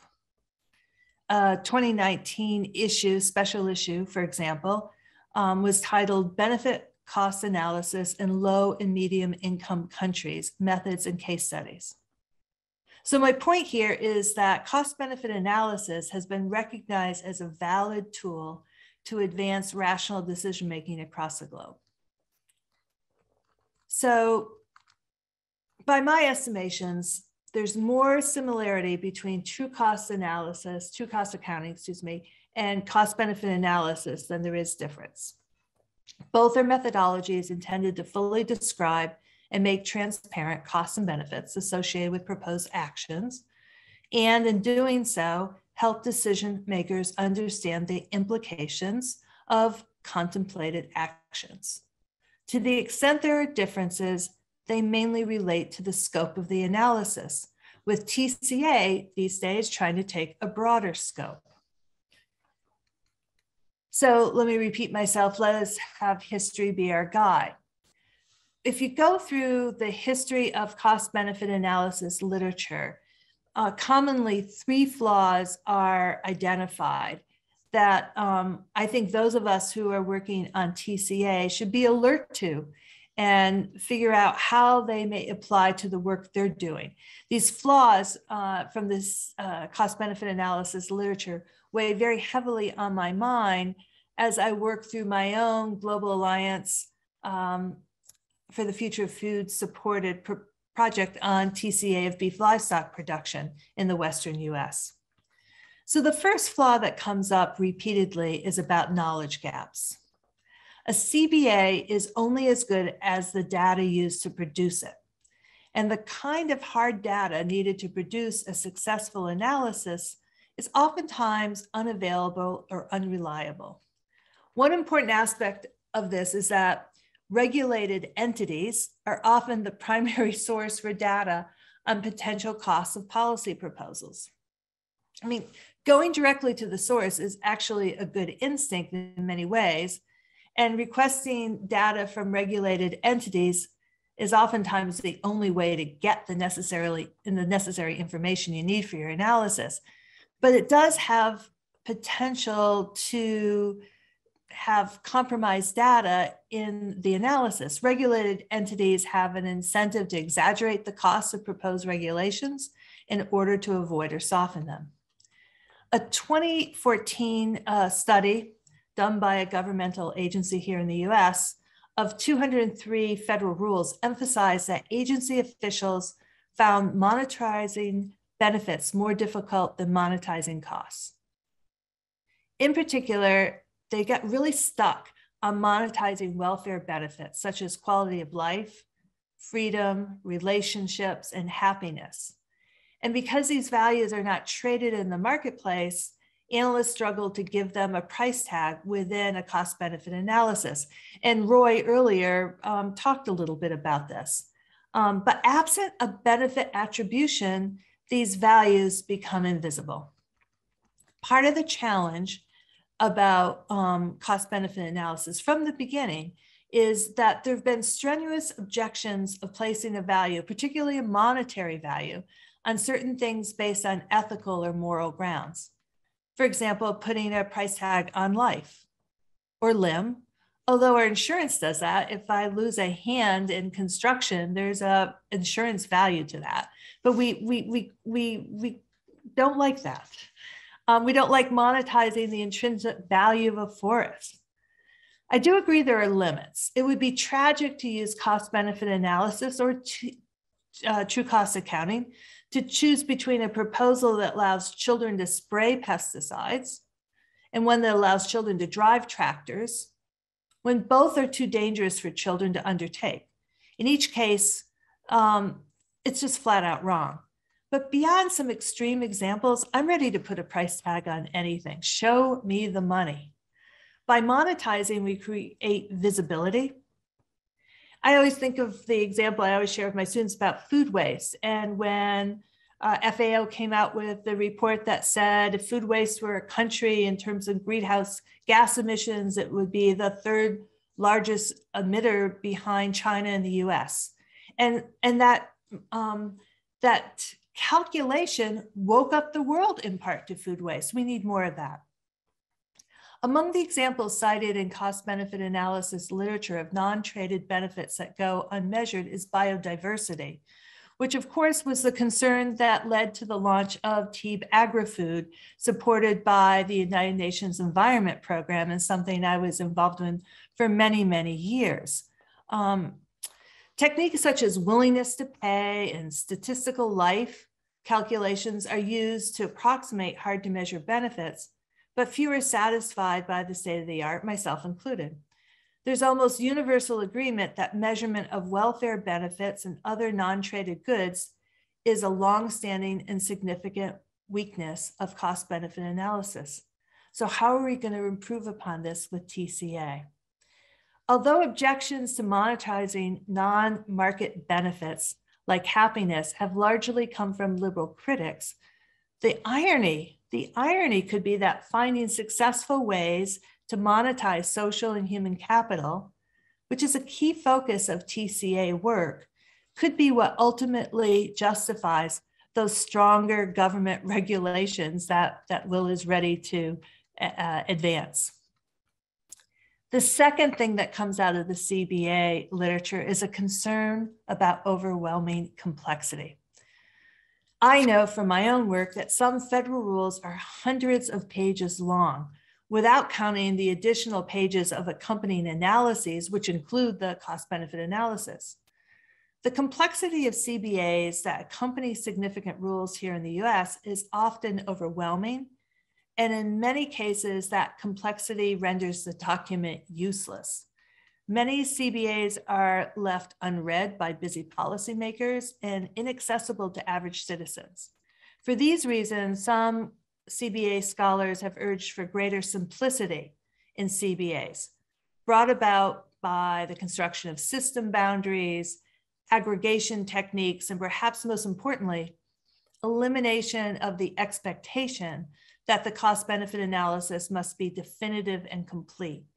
Reducing the complexity might provide greater clarity and allow citizens to reflect on CBA findings and their comments submitted for consideration in the rulemaking process. Big challenge number 3, implementation challenges. So the quality and success of a cost-benefit analysis as implemented by the US federal government, at least, has been compromised in 3 ways. First, in-depth analysis of externalities takes time and resources. Yet in our system, at least, Congress doesn't appropriate a separate budget to conduct a CBA associated with rulemaking.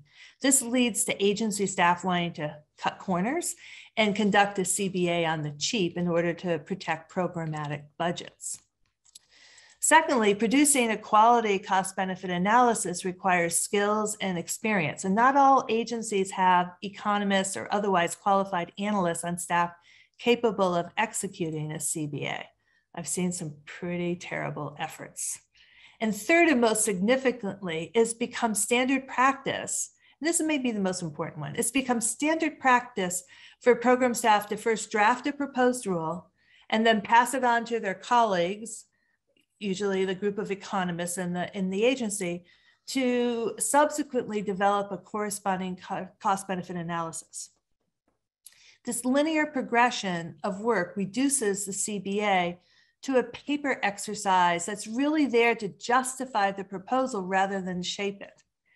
Rather, ideally, right, cost-benefit analysis, or if we're able to substitute TCA for CBA, it should be undertaken in parallel with the development of the proposal so that the analysis can inform the rulemaking docket, in our case, that's in progress, and allow policymakers to make more informed adjustments along the way. So just thinking about the CBA experience and what we might do with government. First of all, I want to say true cost accounting is not a radical departure from cost benefit analysis. It's sometimes portrayed as the TCA as a brand new thing. I really oppose that. We need to learn from cost benefit analysis, particularly from the flaws, knowledge gaps, complexity, implementation challenges. And we really need to get over our queasiness about assigning dollar values to certain things, which has led to a lot of criticism of CBAs being inadequate.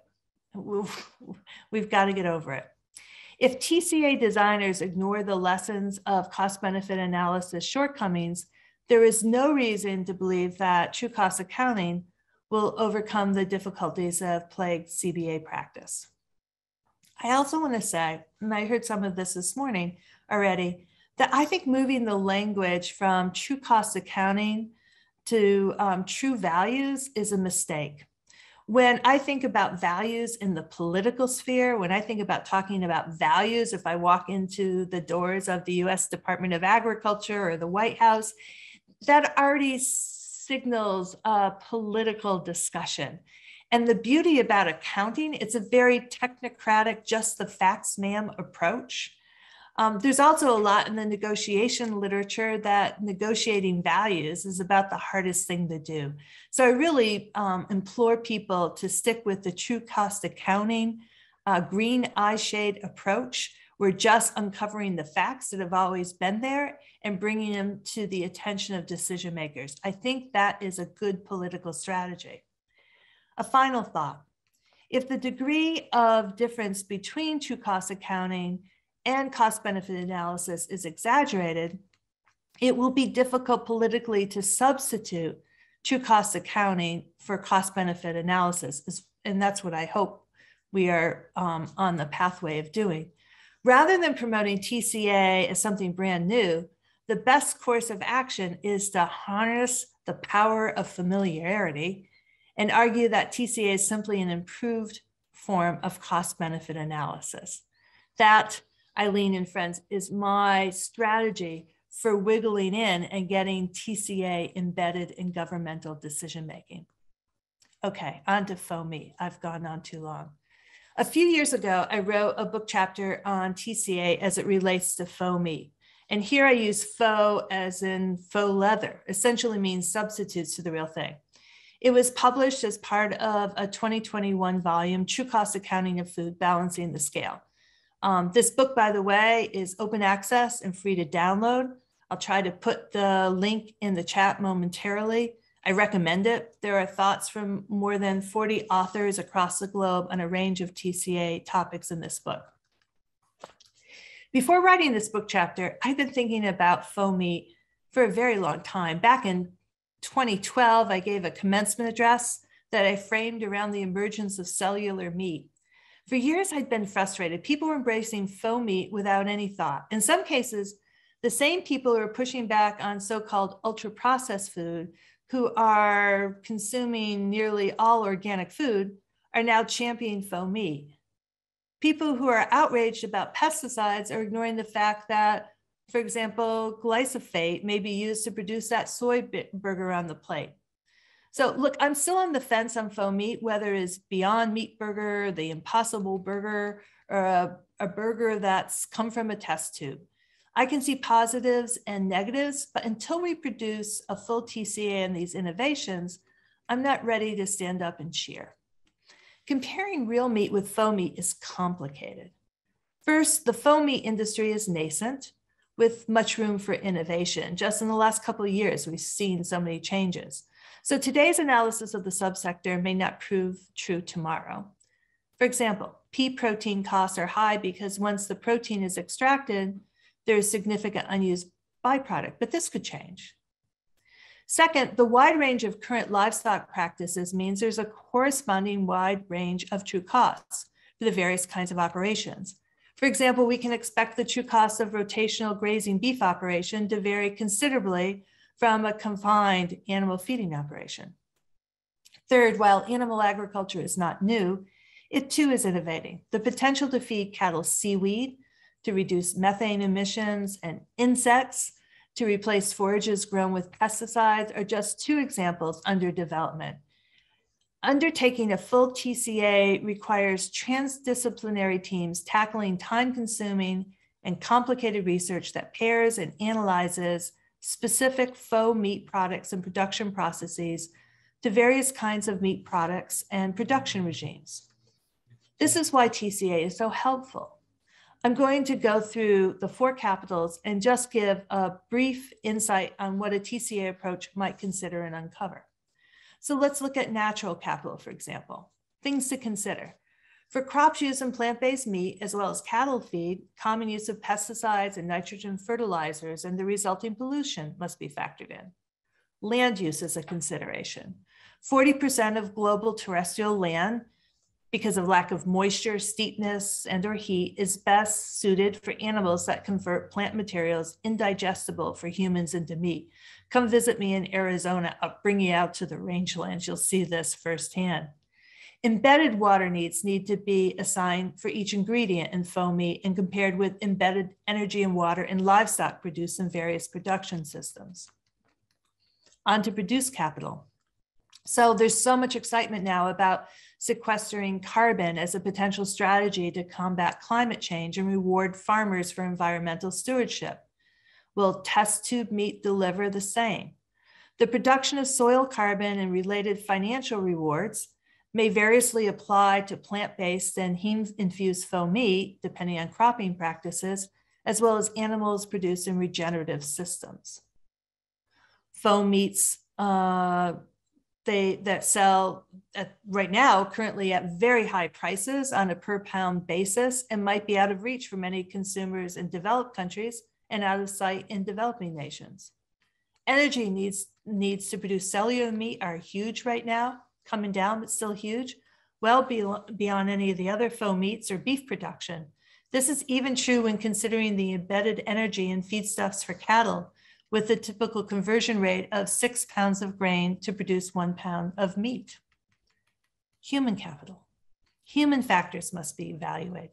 Consumption of faux red meat is generally comparable to beef in terms of calories and saturated fat, although it's higher in carbohydrates. Faux meat has significantly higher sodium compared with real meat. We don't have to worry with faux meat about E. coli, I hope, or hormones and antibiotics. I could go on. Social capital. There's a possibility that faux meats could enhance food options for certain religious groups, maybe have animal welfare benefits, but governance of faux meat is murky. And as the faux meat industry grows, it's reasonable to expect friction over governance within countries and between countries, with potential trade conflict emerging from different approaches to these novel products. So, I need a little water, excuse me. The issues I've raised come from my developed world perspective, and I think Eileen was hinting at this at the end of the last session. A parallel discussion on faux meat is necessary to consider the 2/3 of rural households globally, many of them poor and food insecure, whose well-being relies on livestock. In conclusion, it's time to apply TCA methodology to faux meat innovations to determine the true costs at a global scale across the 4 capitals. I have 5 minutes left, my beef livestock production. So anyhow, I will just say really quickly, we've gone from the thought experiment of faux meat to the real life experiment on ranches in Colorado and Arizona.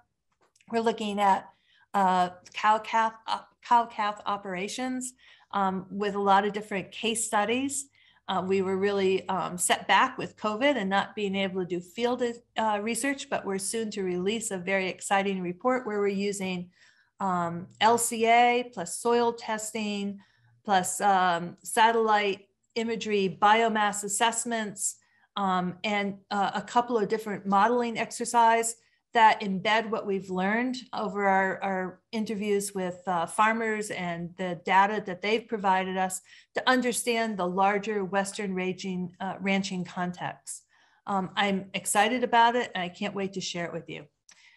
So with friends and colleagues, my bottom line is that true cost accounting is an underused tool, as we see in the case of faux meat.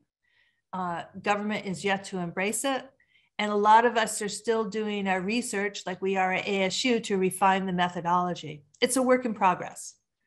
But it's important, and we have to recognize that along with all the science, there's a political agenda here. We need to figure out how to get policymakers excited about the potential of TCA. And I think that just having this forum with FAO co-sponsoring it, I thank you very much. That elevates our work, and we're on a road to success, one hopes. Thank you. And now I'd like to turn over the podium to my colleague, Shabani Ghosh of Tufts University. Thank you, Kathleen. That was excellent. And I think, the point you make about familiarity is really important. I mean, I remember back in the early 90s, the Natural Resource and Environmental Economics fraternity looking in huge detail about how to extend the cost-benefit analysis framework to incorporate some of the externalities to inform the use of natural resources, the speed at which they should be exhausted, the optimal rates of depletion, these sort of aspects. So I think, the concept or the framework has been used across the decades in different contexts. And I think now, as you say, if we can use that to build on and to introduce true cost accounting, which has a different focus, as you said, a different scope, I think that we would all benefit from that. And it's not a new concept, as you say. So, I mean, we'll have a chance to come back to some of these issues in the question and answer. But I'd now like to turn to our two panelists, Shabani and Daniel, and with them try to explore some of these issues in the context of different sort of socioeconomic and geographical contexts. Much of the discussion so far, and indeed much of the use, the examples of use of TCA and indeed cost-benefit analysis has been in the context of more developed countries. So Shabani, question to you. Do you think there is a need to adapt TCA to reflect specific human health concerns of developing countries? Thank you. I just want to make sure I'm not on mute. Okay. So first of all, I want to say thank you, everybody, for inviting me. And Kathleen, I could have let you have my 10 minutes. It's been fascinating listening to your meat thought experiment. So yeah, and Jamie, to answer your question, yes, absolutely. There is a significant variability that with respect to human health issues, if you are going to be using TCA at a regional or a country level. And we're all very familiar with the fact that in many parts of the world, there is this sort of rapid transition that is happening with respect to nutrition where and nutritional status, where you're shifting from communicable diseases to non-communicable diseases being the major public health issue. But we're also still in instances where both of them exist at the same time, which if you call it as the dual burden, if you will. So those are very sort of context specific externalities that will need to be examined by the group or the researcher who are focusing and using TCA in those contexts. So in that also context, this has already been highlighted by Cheryl and Will from the perspective of data similar to data on food composition or data on food availability, there are a lot of issues with existing data on human health. And so that's something to think about when you are trying to adapt TCA within the context of specific human health concerns. The last point I want to make is that I've been talking to Patrick Webb, who has commissioned some work at the Global Panel for Nutrition and Agriculture. And what he pointed out was that there are some distinct differences in hidden costs around human health outcomes. The cost for undernutrition, for example, is not very high in their estimates compared to the cost of NCDs. And that's not necessarily because there is no cost of undernutrition. It's because there are no preventive actions, or if there are treatment actions, those are very small, or they're not being tracked. So I just want to sort of highlight two things in this: is that yes, context-specific externalities for human health need to be considered, and also the fact that there isn't much data or there isn't a lot of tracking of costs, which might lead to estimates that are not completely reliable. So back over to you, Jamie. Thanks, Shabani. Daniel, if I could turn to you on the same set of issues, what are your thoughts with respect to the points that Shabani was made, but also, perhaps extending that to the climate or environmental concerns? How can TCA be made more relevant to decision makers? And how do you see its strengths and weaknesses vis-a-vis other policy tools? Because often, I think, as Kathleen was hinting at in her presentation, it's not as if policymakers just use, or they certainly shouldn't be just using one tool to inform policy. So how do you see TCA fitting into the overall policy information set, if you will? I think I'm now off mute here. Well, there's just so much to digest here, so it's a little hard to zoom in on one thing. I think the point that Shabani just made in terms of the costing of the health side, I think, is one of those that really needs to have some additional consideration in terms of making TCA important, usable in different sort of economic contexts. I think it's one of those where, kind of going back to Kathleen's point, that we need to do a better job of being able to monetize and value some of these things is important.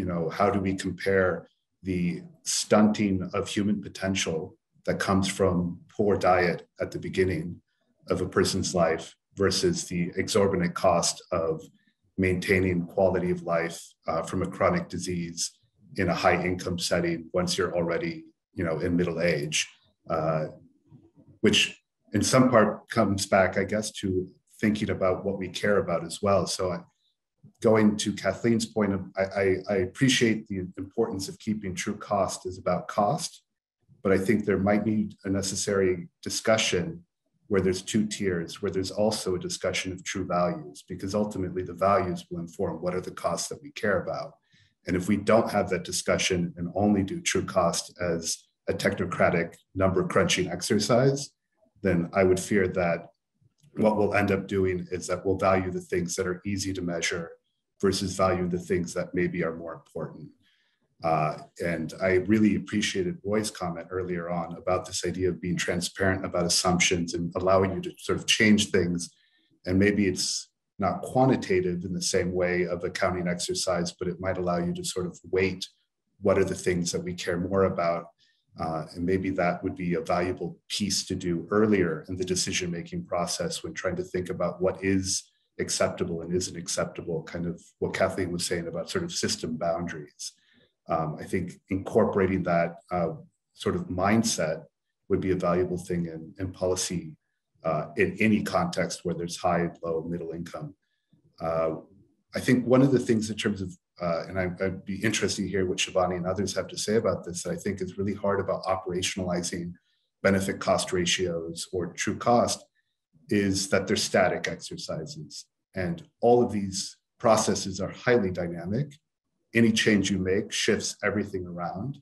And we know that data is a challenging aspect to get just a snapshot of what things look like. But knowing that technologies are changing, what the environmental, health, social, economic impacts of production and consumption are, and thinking about how true cost could incentivize different types of actions that will then have repercussions, and having institutions that are sufficiently flexible to sort of move with a constantly changing system, I think is something that I find I don't have a good answer for. I think others here probably are wiser than me and may have some ideas on how we can sort of create more robust institutions that can move flexibly with changing situation.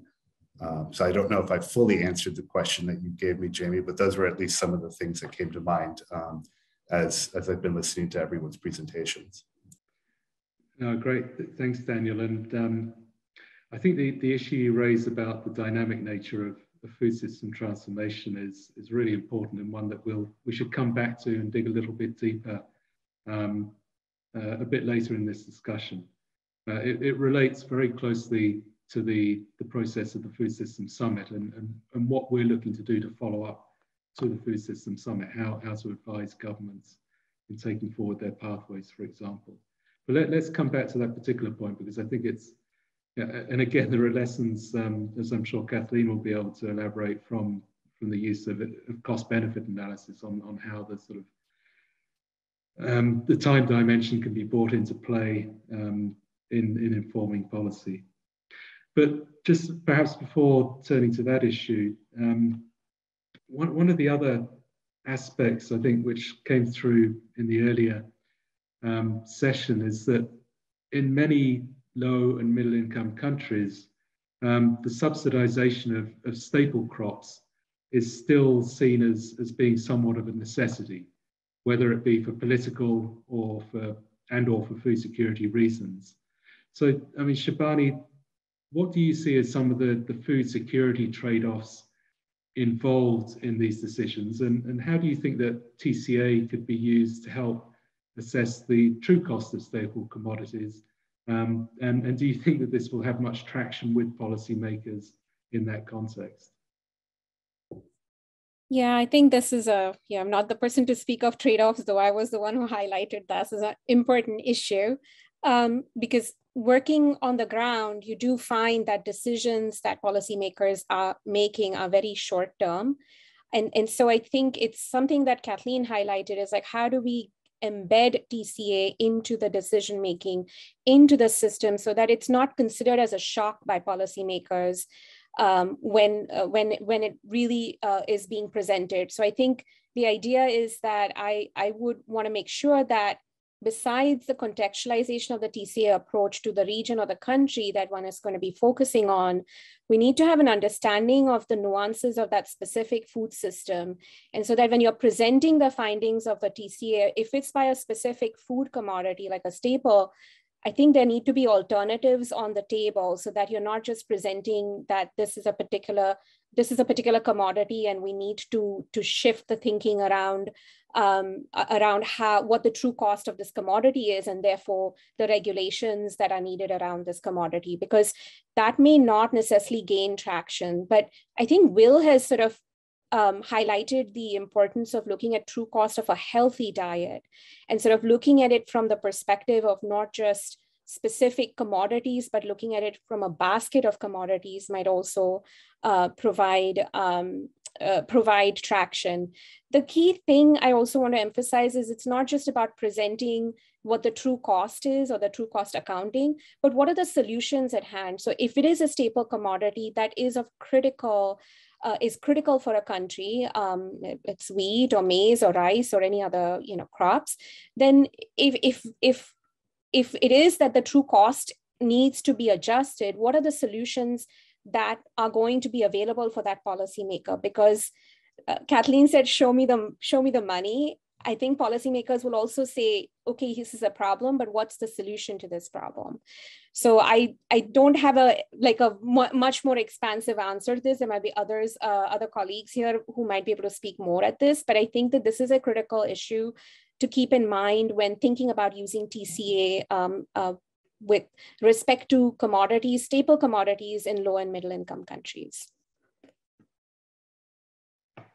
Great, thanks, Shivani. Daniel, building on the points that Shivani made, and given that we are, as we heard in the earlier session, we're still struggling somewhat to achieve nutrient adequacy, particularly micronutrient adequacy in diets.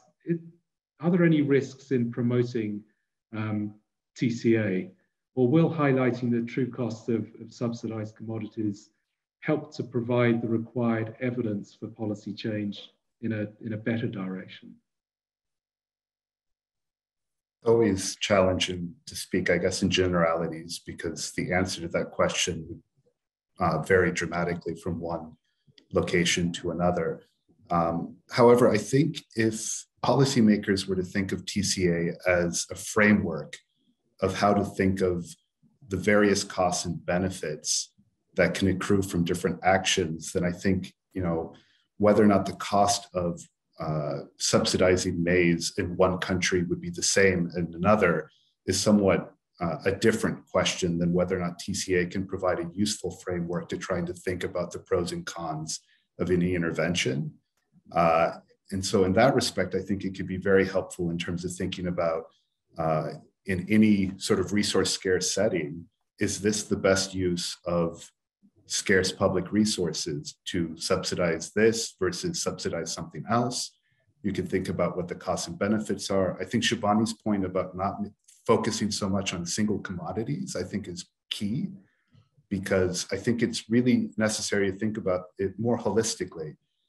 Because even the inputs into TCA, if you look at it one piece at a time, and you can miss the big picture.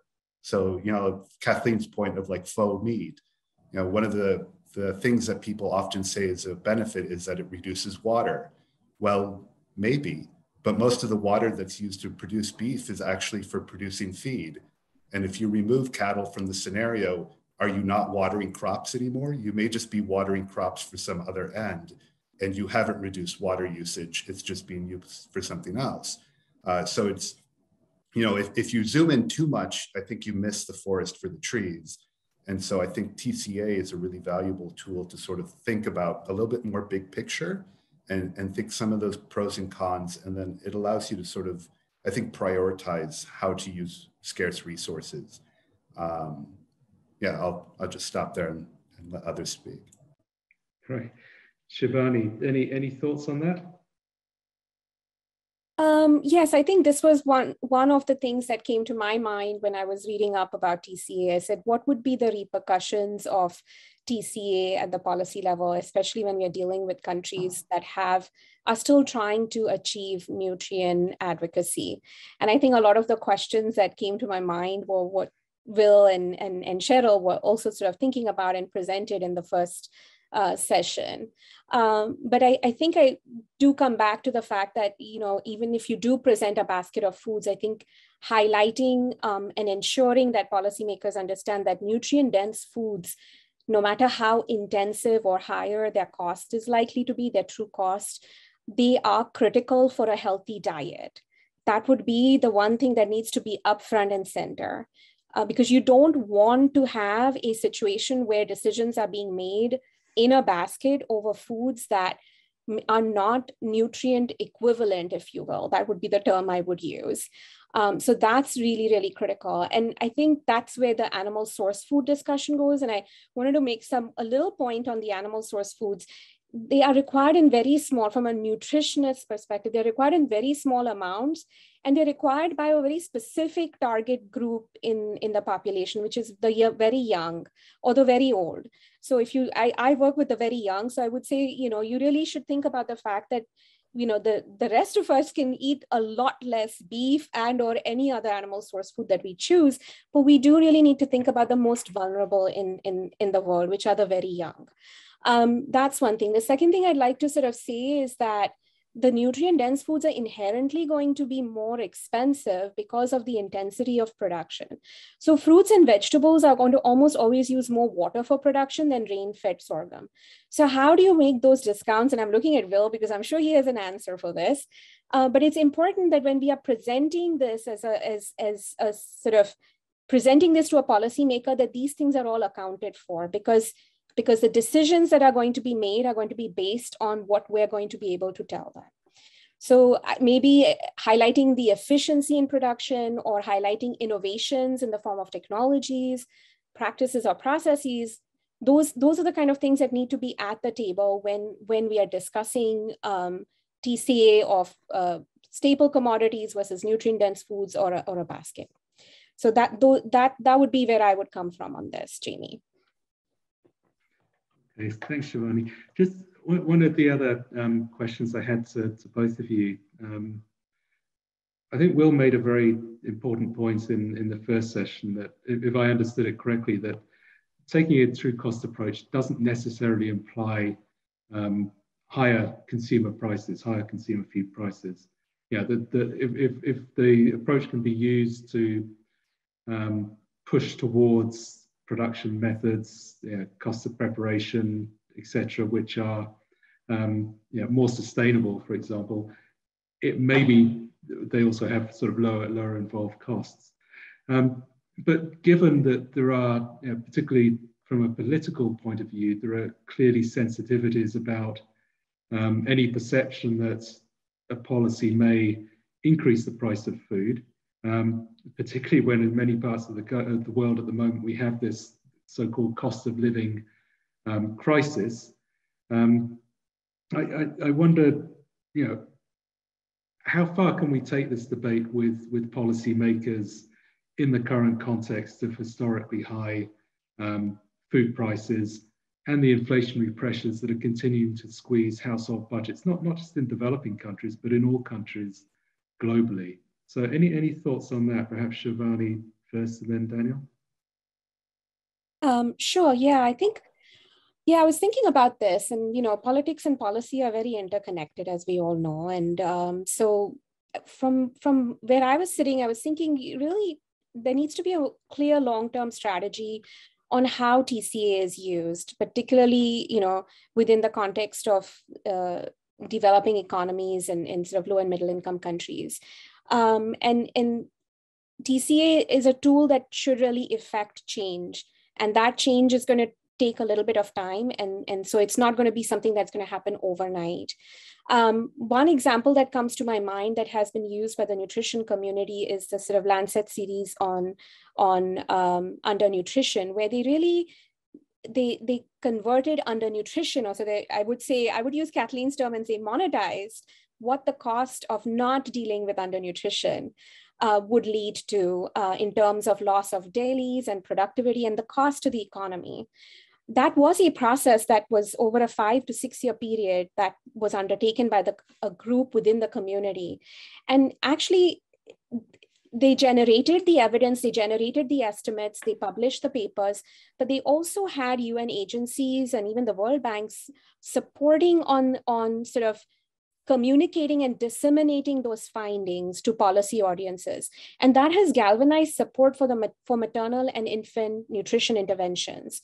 That might be one of the sort of taking a more systematic long-term approach of generating TCA estimates and using them towards effecting policy change, which is not necessarily going to be one country at a time, but sort of across the countries. And I'm going to refer to the countries that I work with, which is low and middle income countries or countries in the global South.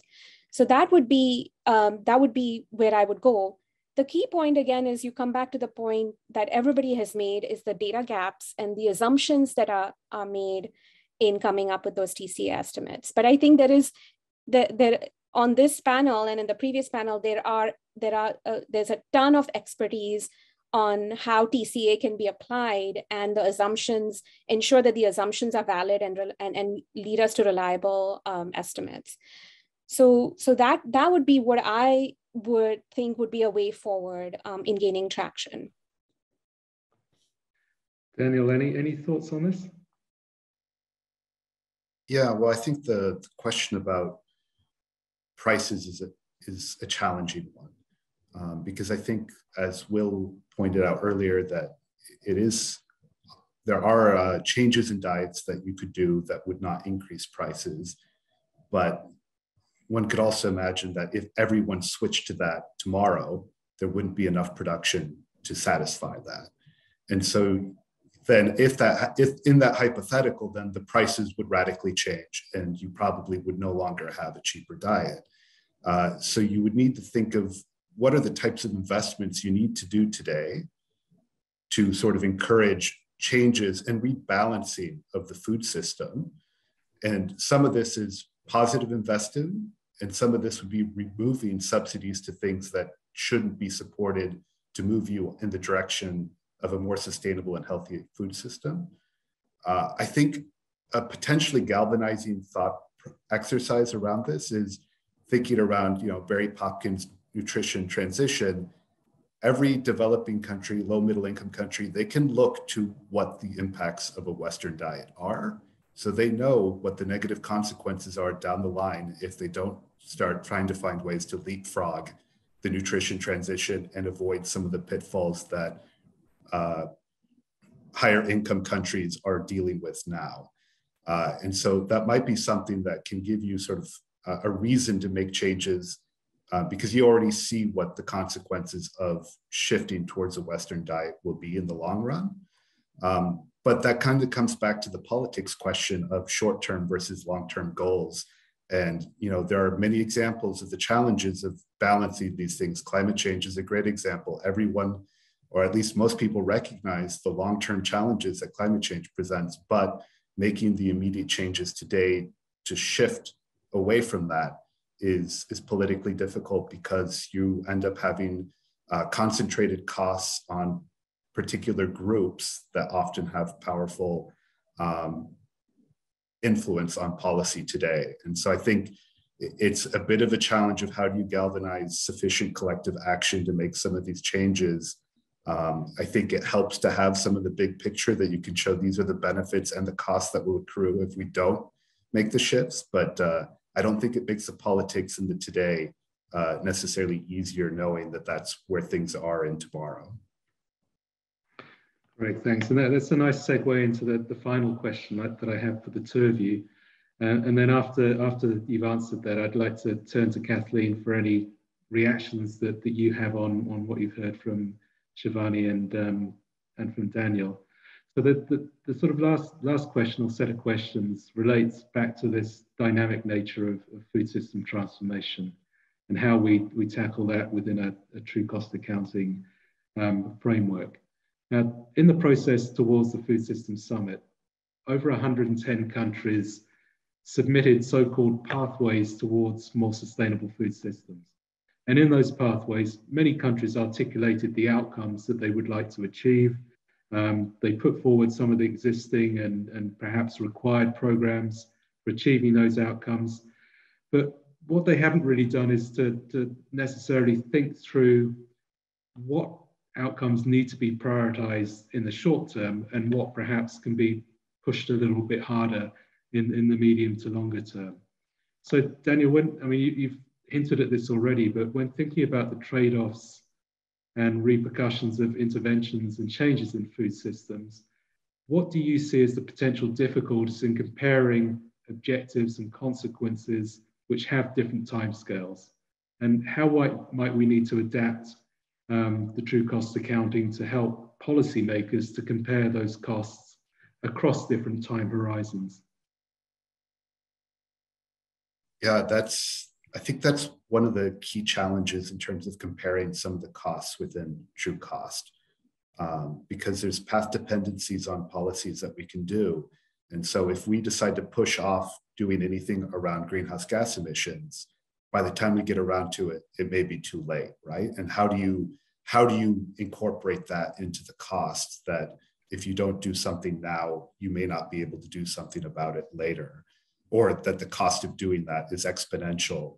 I think that's a general problem in terms of putting anything into net present value, which is, I think, one of the things that you would end up doing with true cost.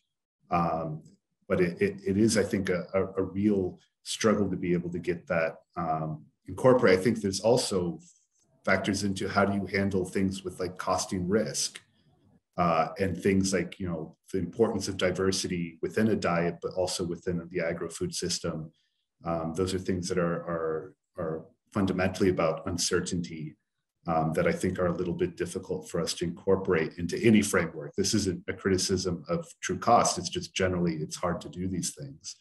And so I think that would be, I think, things that we need to find ways of incorporating into the discussion, so that it's not just a number crunching exercise, but it's a framework of questioning and thinking.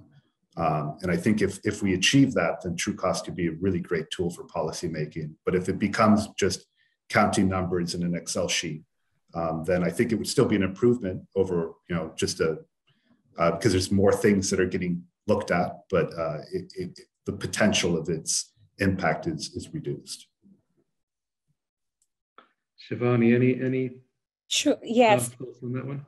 Yes, and I think Daniel sort of pinpointed on what I was thinking about, was that a framework that is needed, and keeping in mind that, yes, there are going to be some assumptions that are going to be made, and that what is computed in real time now might not be relevant down the path. And I think maybe some understanding of time variance and invariance might be necessary when the researchers are doing those computations. And I'm sure folks like Daniel and Will are already thinking about those things.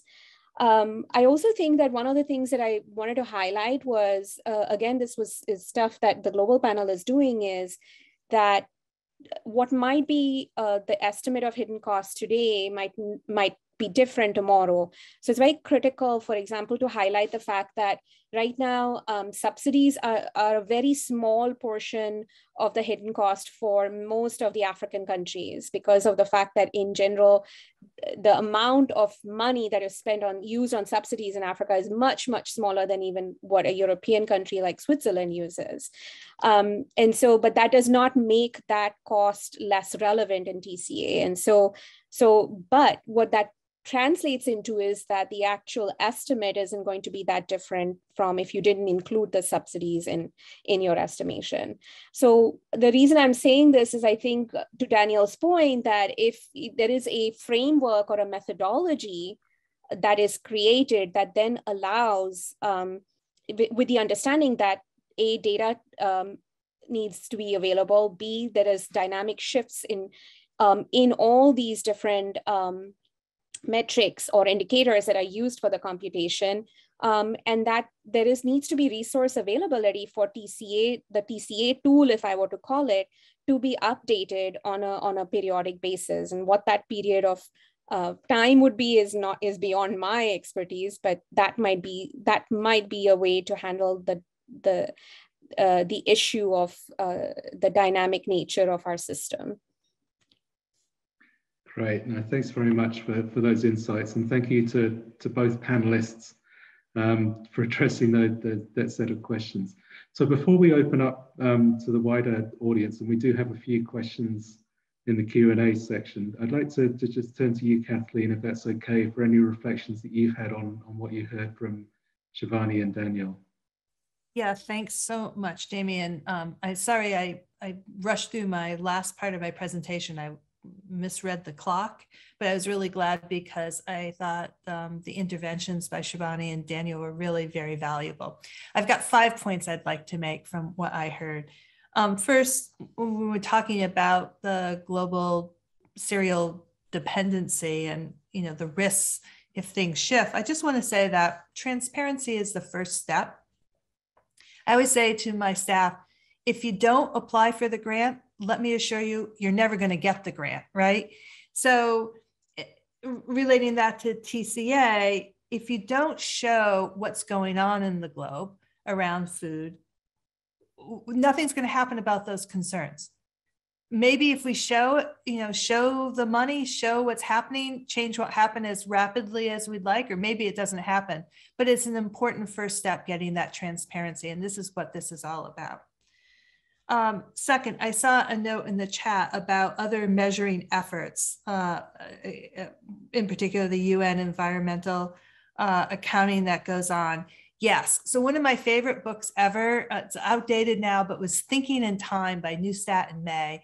And they say essentially there's hardly a policy idea that we can think about that hasn't already been tried, and that we need to learn from the history of ideas. which is the whole point of my CBA analysis, right? So there were a lot of accounting processes out there. I was reviewing an article recently for a publication, and they used an LCA tool that I was unfamiliar with. I sent it to a friend in Belgium, and she sent me back a note saying, I'm using this one that everyone uses in France, but here's a chart of all these different LCA frameworks and how they, how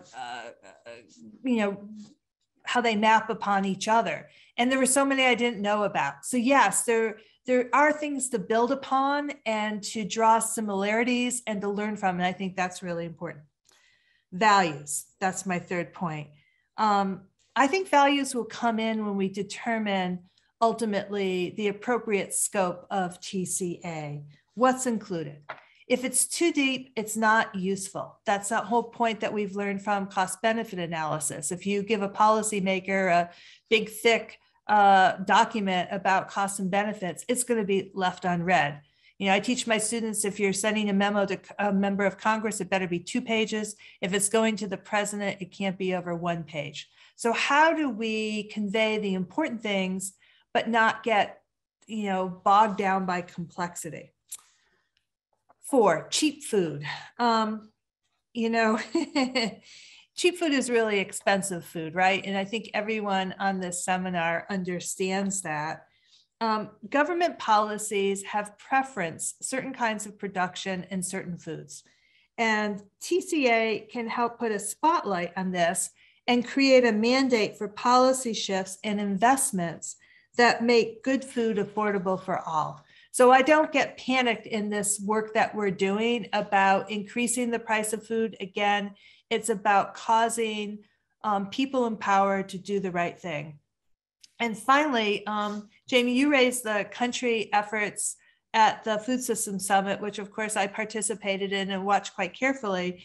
And I was, I have to say, a little distraught that my own country was pushing the Coalition on Sustainable Productivity Growth, specifically, as our secretary said, as a counter to the European farm to fork strategy, which I think is visionary and is going forward in a future that we all know we need to embrace in terms of reduced pesticides, fertilizers, food waste, more organic production, et cetera. TCA is the way that we can help show we already have enough food. We know that, and yet we have 800 million people plus who are hungry. We need to have that transparency about the role of food waste, about what it means to empower women farmers across the globe, about corruption and inequalities. That's the task at hand. Thanks. No, thank you. I think it's a great way also of summarizing some of the points that were made in the discussion.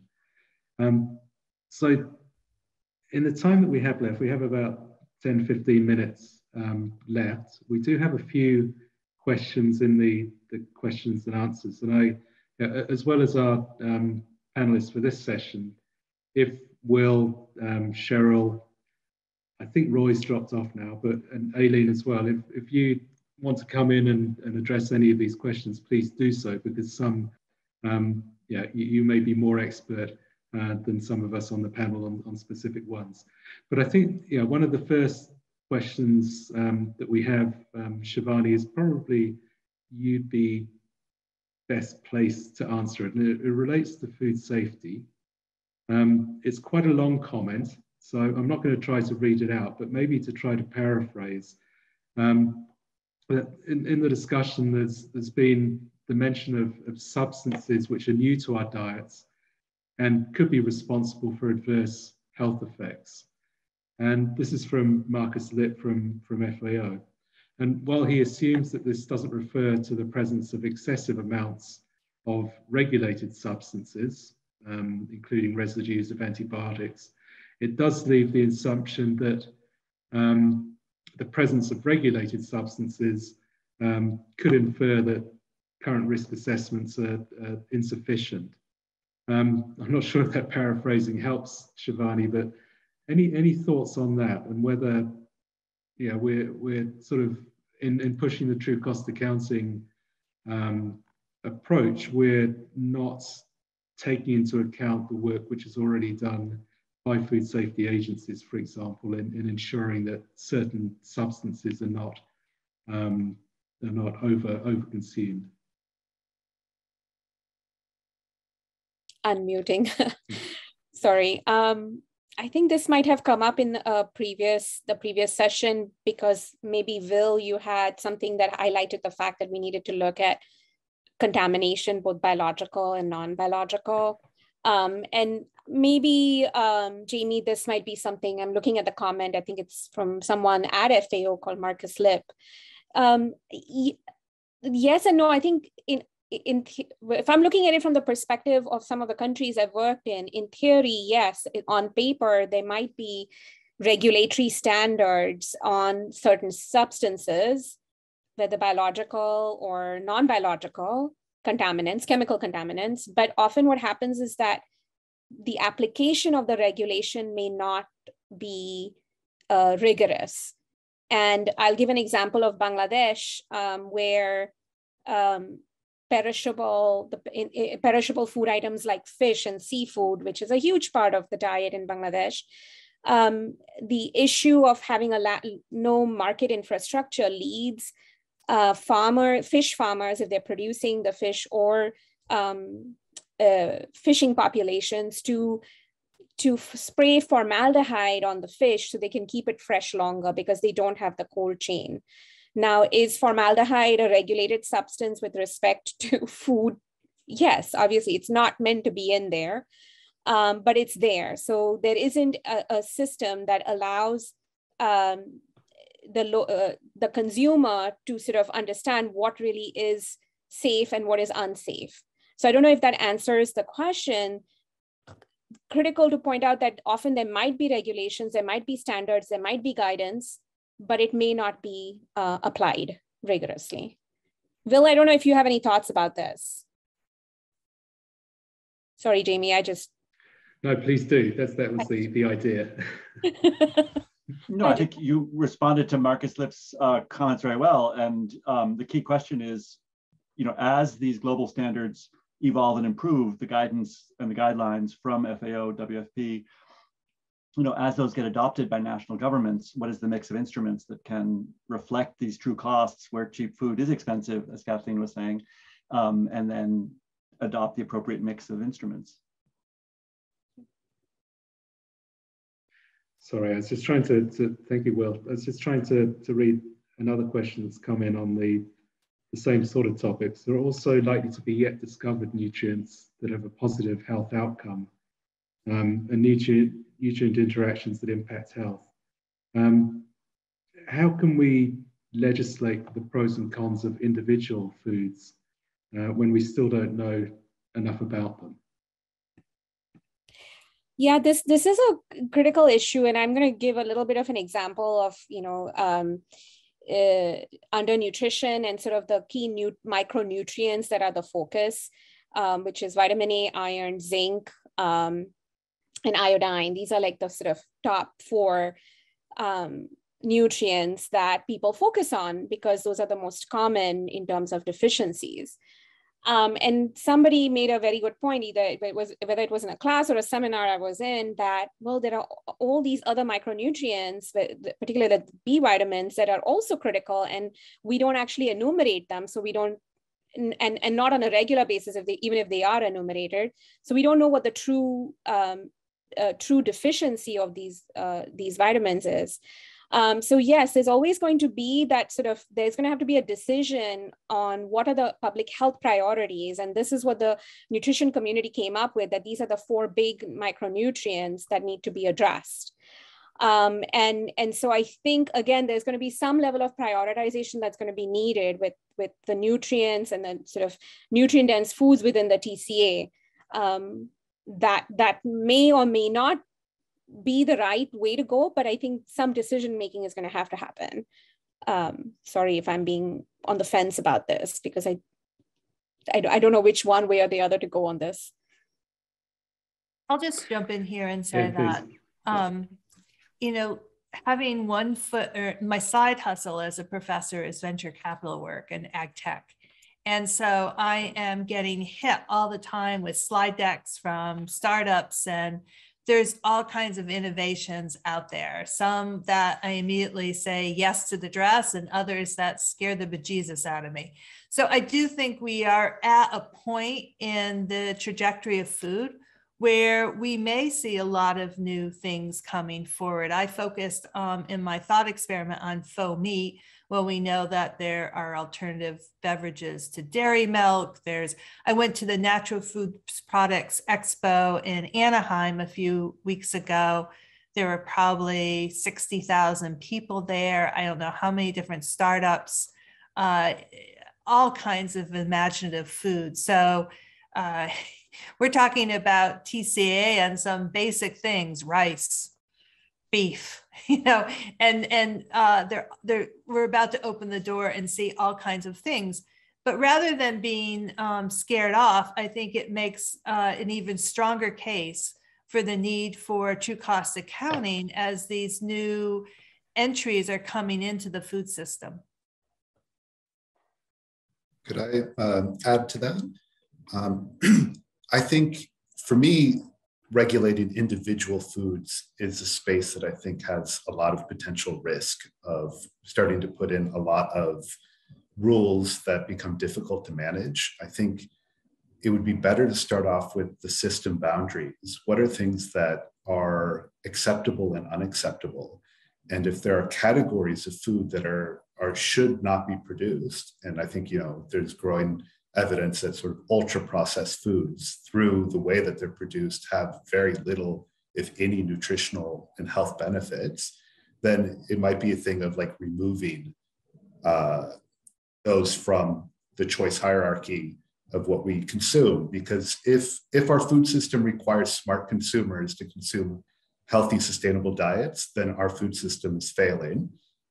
A safe, sustainable, and healthy diet needs to be a default.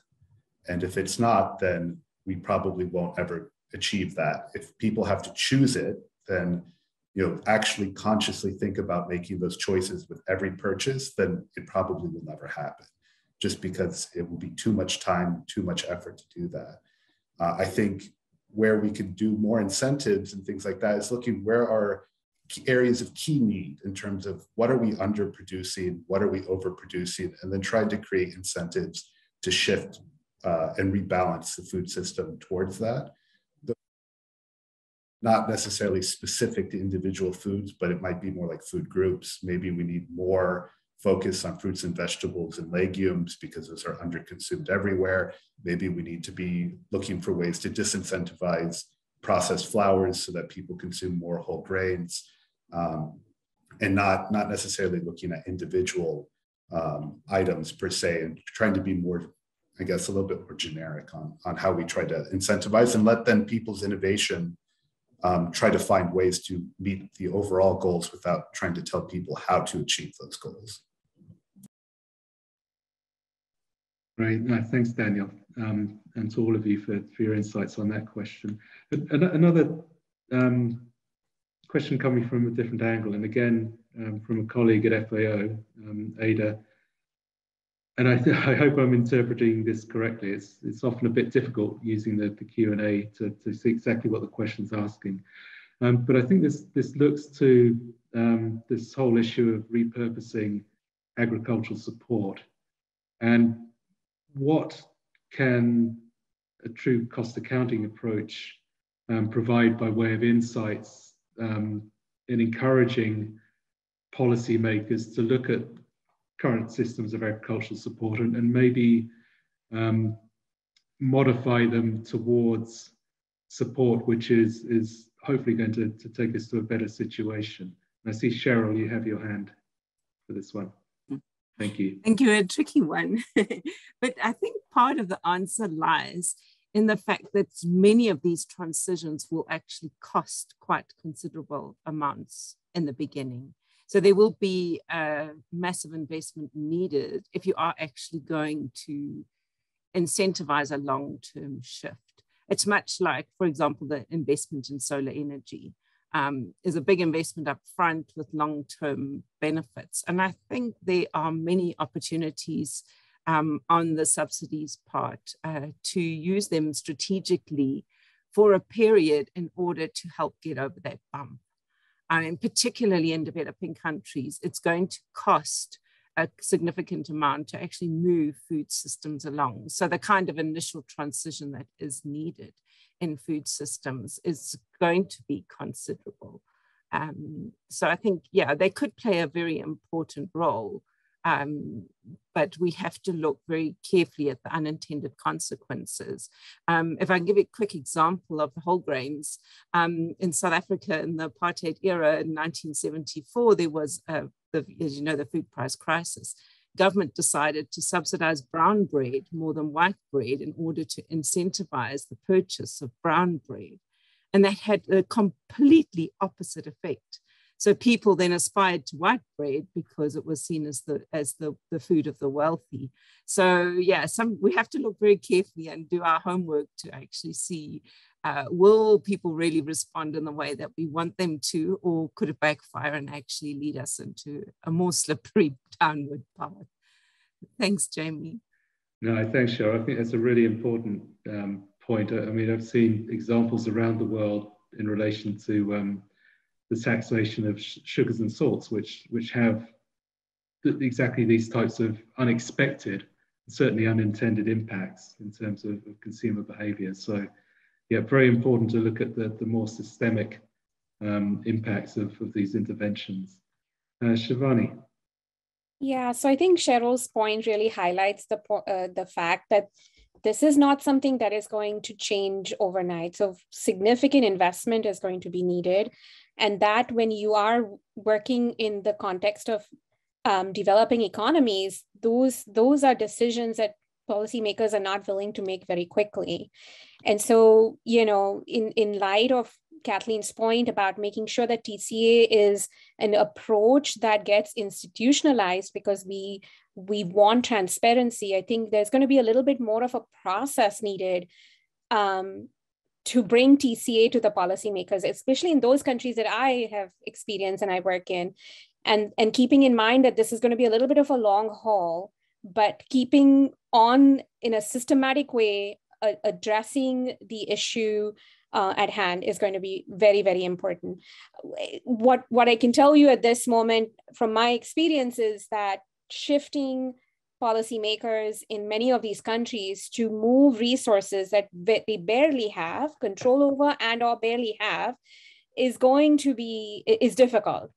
So how do you utilize a very, very rigorous approach that has huge potential to drive change is the challenge ahead of all of us. Exactly. Thanks, Shivani. Daniel. I think that actually made me think of one thing that I hope this community is careful with is maybe overselling TCA approaches in terms of, you know, that these are ways of making changes that will be costless or that everything is a win-win. And I think that is potentially dangerous. I'm not suggesting anyone's doing that here, but the way that often these things are framed is, look, we can get this and get this, and there's nothing that it costs, right? And I think that a better approach is thinking about, this is a really great way of identifying the benefits and what the cost might be so that we could decide if it's worth doing.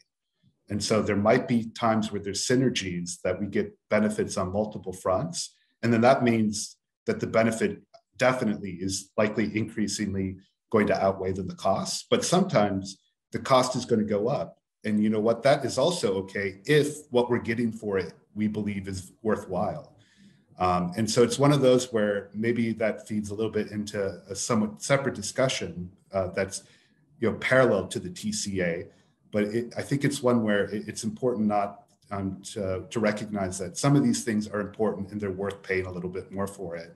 And, you know, that's okay. If we can come to an agreement to do that, then that I think is also a successful application of this approach, even if the cost might go up. Thanks, Daniel. I think excellent point to bring. So we just have time for a couple of quick questions and answers. Hugh Joseph has asked or made the point that people choose foods for a variety of cultural, religious, social, sensory reasons. How can we incorporate these into a CBA or TCA approach? And then, given that you're all academics, we have a question from Anne Schwartz, which says, how can we bring this conversation to more universities so that students look beyond cost-benefit analysis and move towards TCA research? So any quick reflections that any of you have on either of those questions? Well, to Anne's point, I think we need to infiltrate the econ departments. I remember when I was applying to be a professor at Tufts University, and I was asked by B. Rogers, who's on our seminar, what my goal was. I said, I want to be the future professor. I would be the former professor of a future Secretary of Agriculture. They liked that answer. They hired me. But part of it, what I was saying is most of ag policy, at least in the United States, has been historically come out of ag econ. And so the power that goes on in economics departments and the training that they're providing students is really important. And we need to get TCA embedded in the minds of those faculty who are producing the next generation of leaders. Thanks, Kathleen. Other thoughts? One of the major challenges is the blinkered approach and siloed approach of most training programs. So, I train many ag economists from across Africa who've never heard of Amartya Sen because that's economics. So they have no idea of welfare or poverty economics.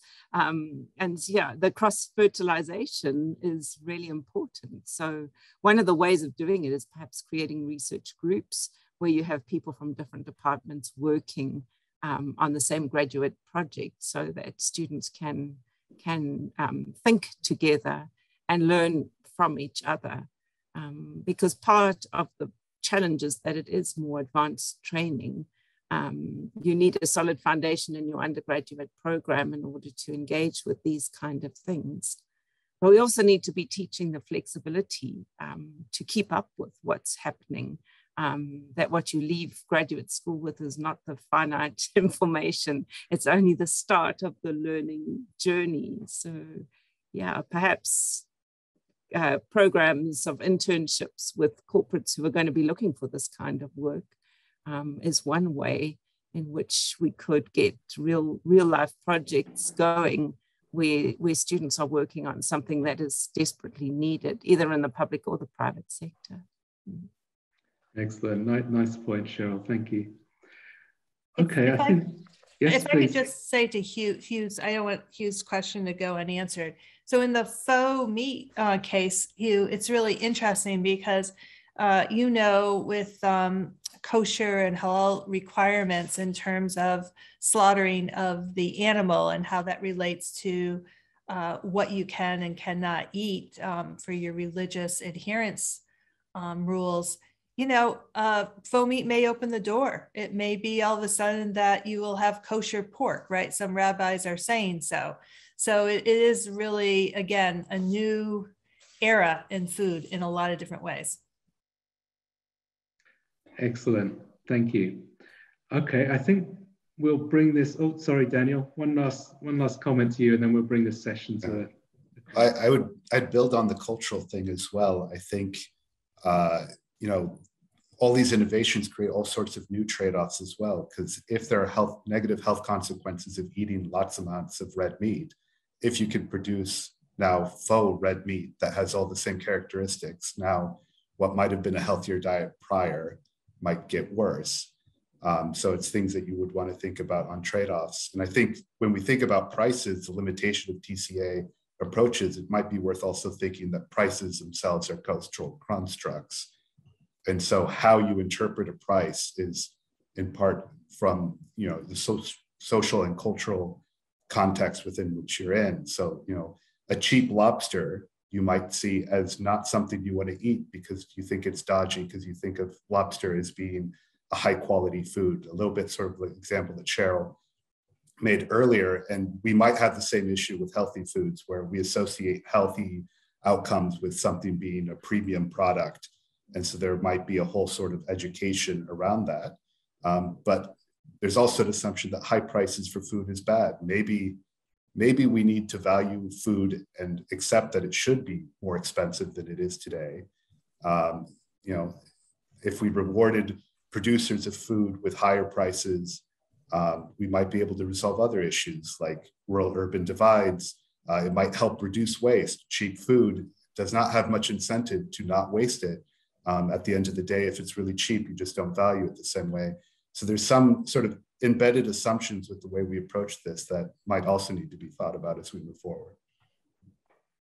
Yeah, I think exactly. And I think, yeah, articulating this sort of narrative with those who are making decisions, that the policymakers will be key, I think, in taking the approach forward.